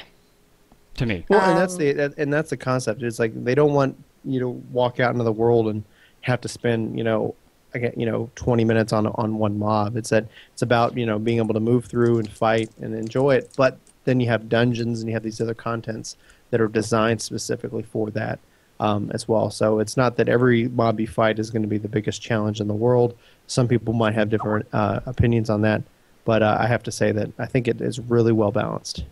I wanted to give two words into about the spellcasting thing. I really want to see it push back spellcasting instead of interrupting spellcasting. That's just my opinion on it. I'd like to see spellcasts be longer if lots of things are hitting you instead of interrupting you all the time. I would agree. That's all I wanted to say. It's good. It's good. I put that same feedback in. I think I like people who post who say that as well. Question based on 1.0: can we expect a healthy RP community? Yeah. Yes. Yes. I don't do it, but there's a lot of people that love that, so it'll be there. There's a fair amount of RP chatter right now about where the heck we're gonna go. So if you like RPers, then watch for the server and don't be afraid to hop on. If you don't like RPers, avoid us. It works. We'll make public which server we want to go to. Hopefully, even Square Enix will do that. And then if you don't want to have anything to do with us, then just walk on by the server, pick the next one. What's next? I think someone was asking about surprise rewards from Leave Quest. We answered that a little bit earlier. There's not really anything so far, but I think there might be some random chests. There's a question from Wintour. How do you feel about A Realm Reborn being directed towards a more standard audience for MMOs? As it brings in more players, that doesn't always mean a better community, as we can see displayed. Oh, whatever. The question is, how do you feel about it being directed toward a wider standard audience? I don't know that that's really a question, because I think that 1.0 was trying to do that too, right? I mean, I think any MMO tries to get the largest number of fan base that they possibly can. That's how you make money. Yeah, so I mean, taking features or standard MMO, features from games these days, quote unquote, it's just it's an expectation kind of thing. And I think if people don't see the things that they expect to see in an MMO, then they're not going to play it. So the features that we're seeing, like hotbars and jumping, and other miscellaneous things, they're kind of MMO standards these days, and I think that's why they're going in. And I think in the regards to the community, I would have to say is that the community is what we, the community, make it to be. Just because more people are brought in doesn't mean it's necessarily going to drag the community down. It's up to us as a community to decide, how we want to act and react to things. So, the best thing to do in that regard is to be nice to players. I mean, I've always had the best experience playing, coming from Final Fantasy XI, playing 14, is that I've always found great people to play with. I don't think that's going to change with more people coming into the game.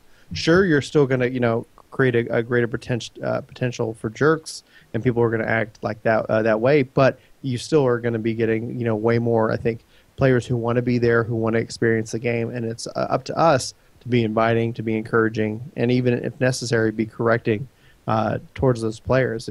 So the community isn't defined by the volume; it's defined by us and our standards on what we want to see. Good points. Thank you. I get insightful. The more you drink. Oh yeah, I'll break out the theology. This latest, what classes should be started, etc., etc. It's pretty heavily based in 1.0. You should be able to find that. On the topic of community, just a slight note, I wanted to thank everybody that is fairly welcoming to the new people that are looking at Final Fantasy XIV, just personally, because all these new people that are going to be coming to Final Fantasy XIV when A Realm Reborn hits, I don't want to see them alienated. So I thank you. I thank you from Doctor Mog for anyone that takes just half a second and points those people in the right direction. Yeah. Yep. Chat, be friendly. I mean, it's the nicer we are, the more people are going to stick around and they'll get invested in the game. The more people are subbed. It's that, if we're all jerks to each other, and the game, doesn't do well, people say the community sucks. It's our fault. But I have to say, though, one of the things I'm even talking about is that there's lots of chat going on in Phase 1 and 2. And it's very exciting when I log in. There's always people, they're talking about all kinds of things, being very helpful for the people. So right now I would say that the community for the different servers that I've kind of played on, very helpful, very awesome. So shout out to everybody who's in the beta and really being awesome.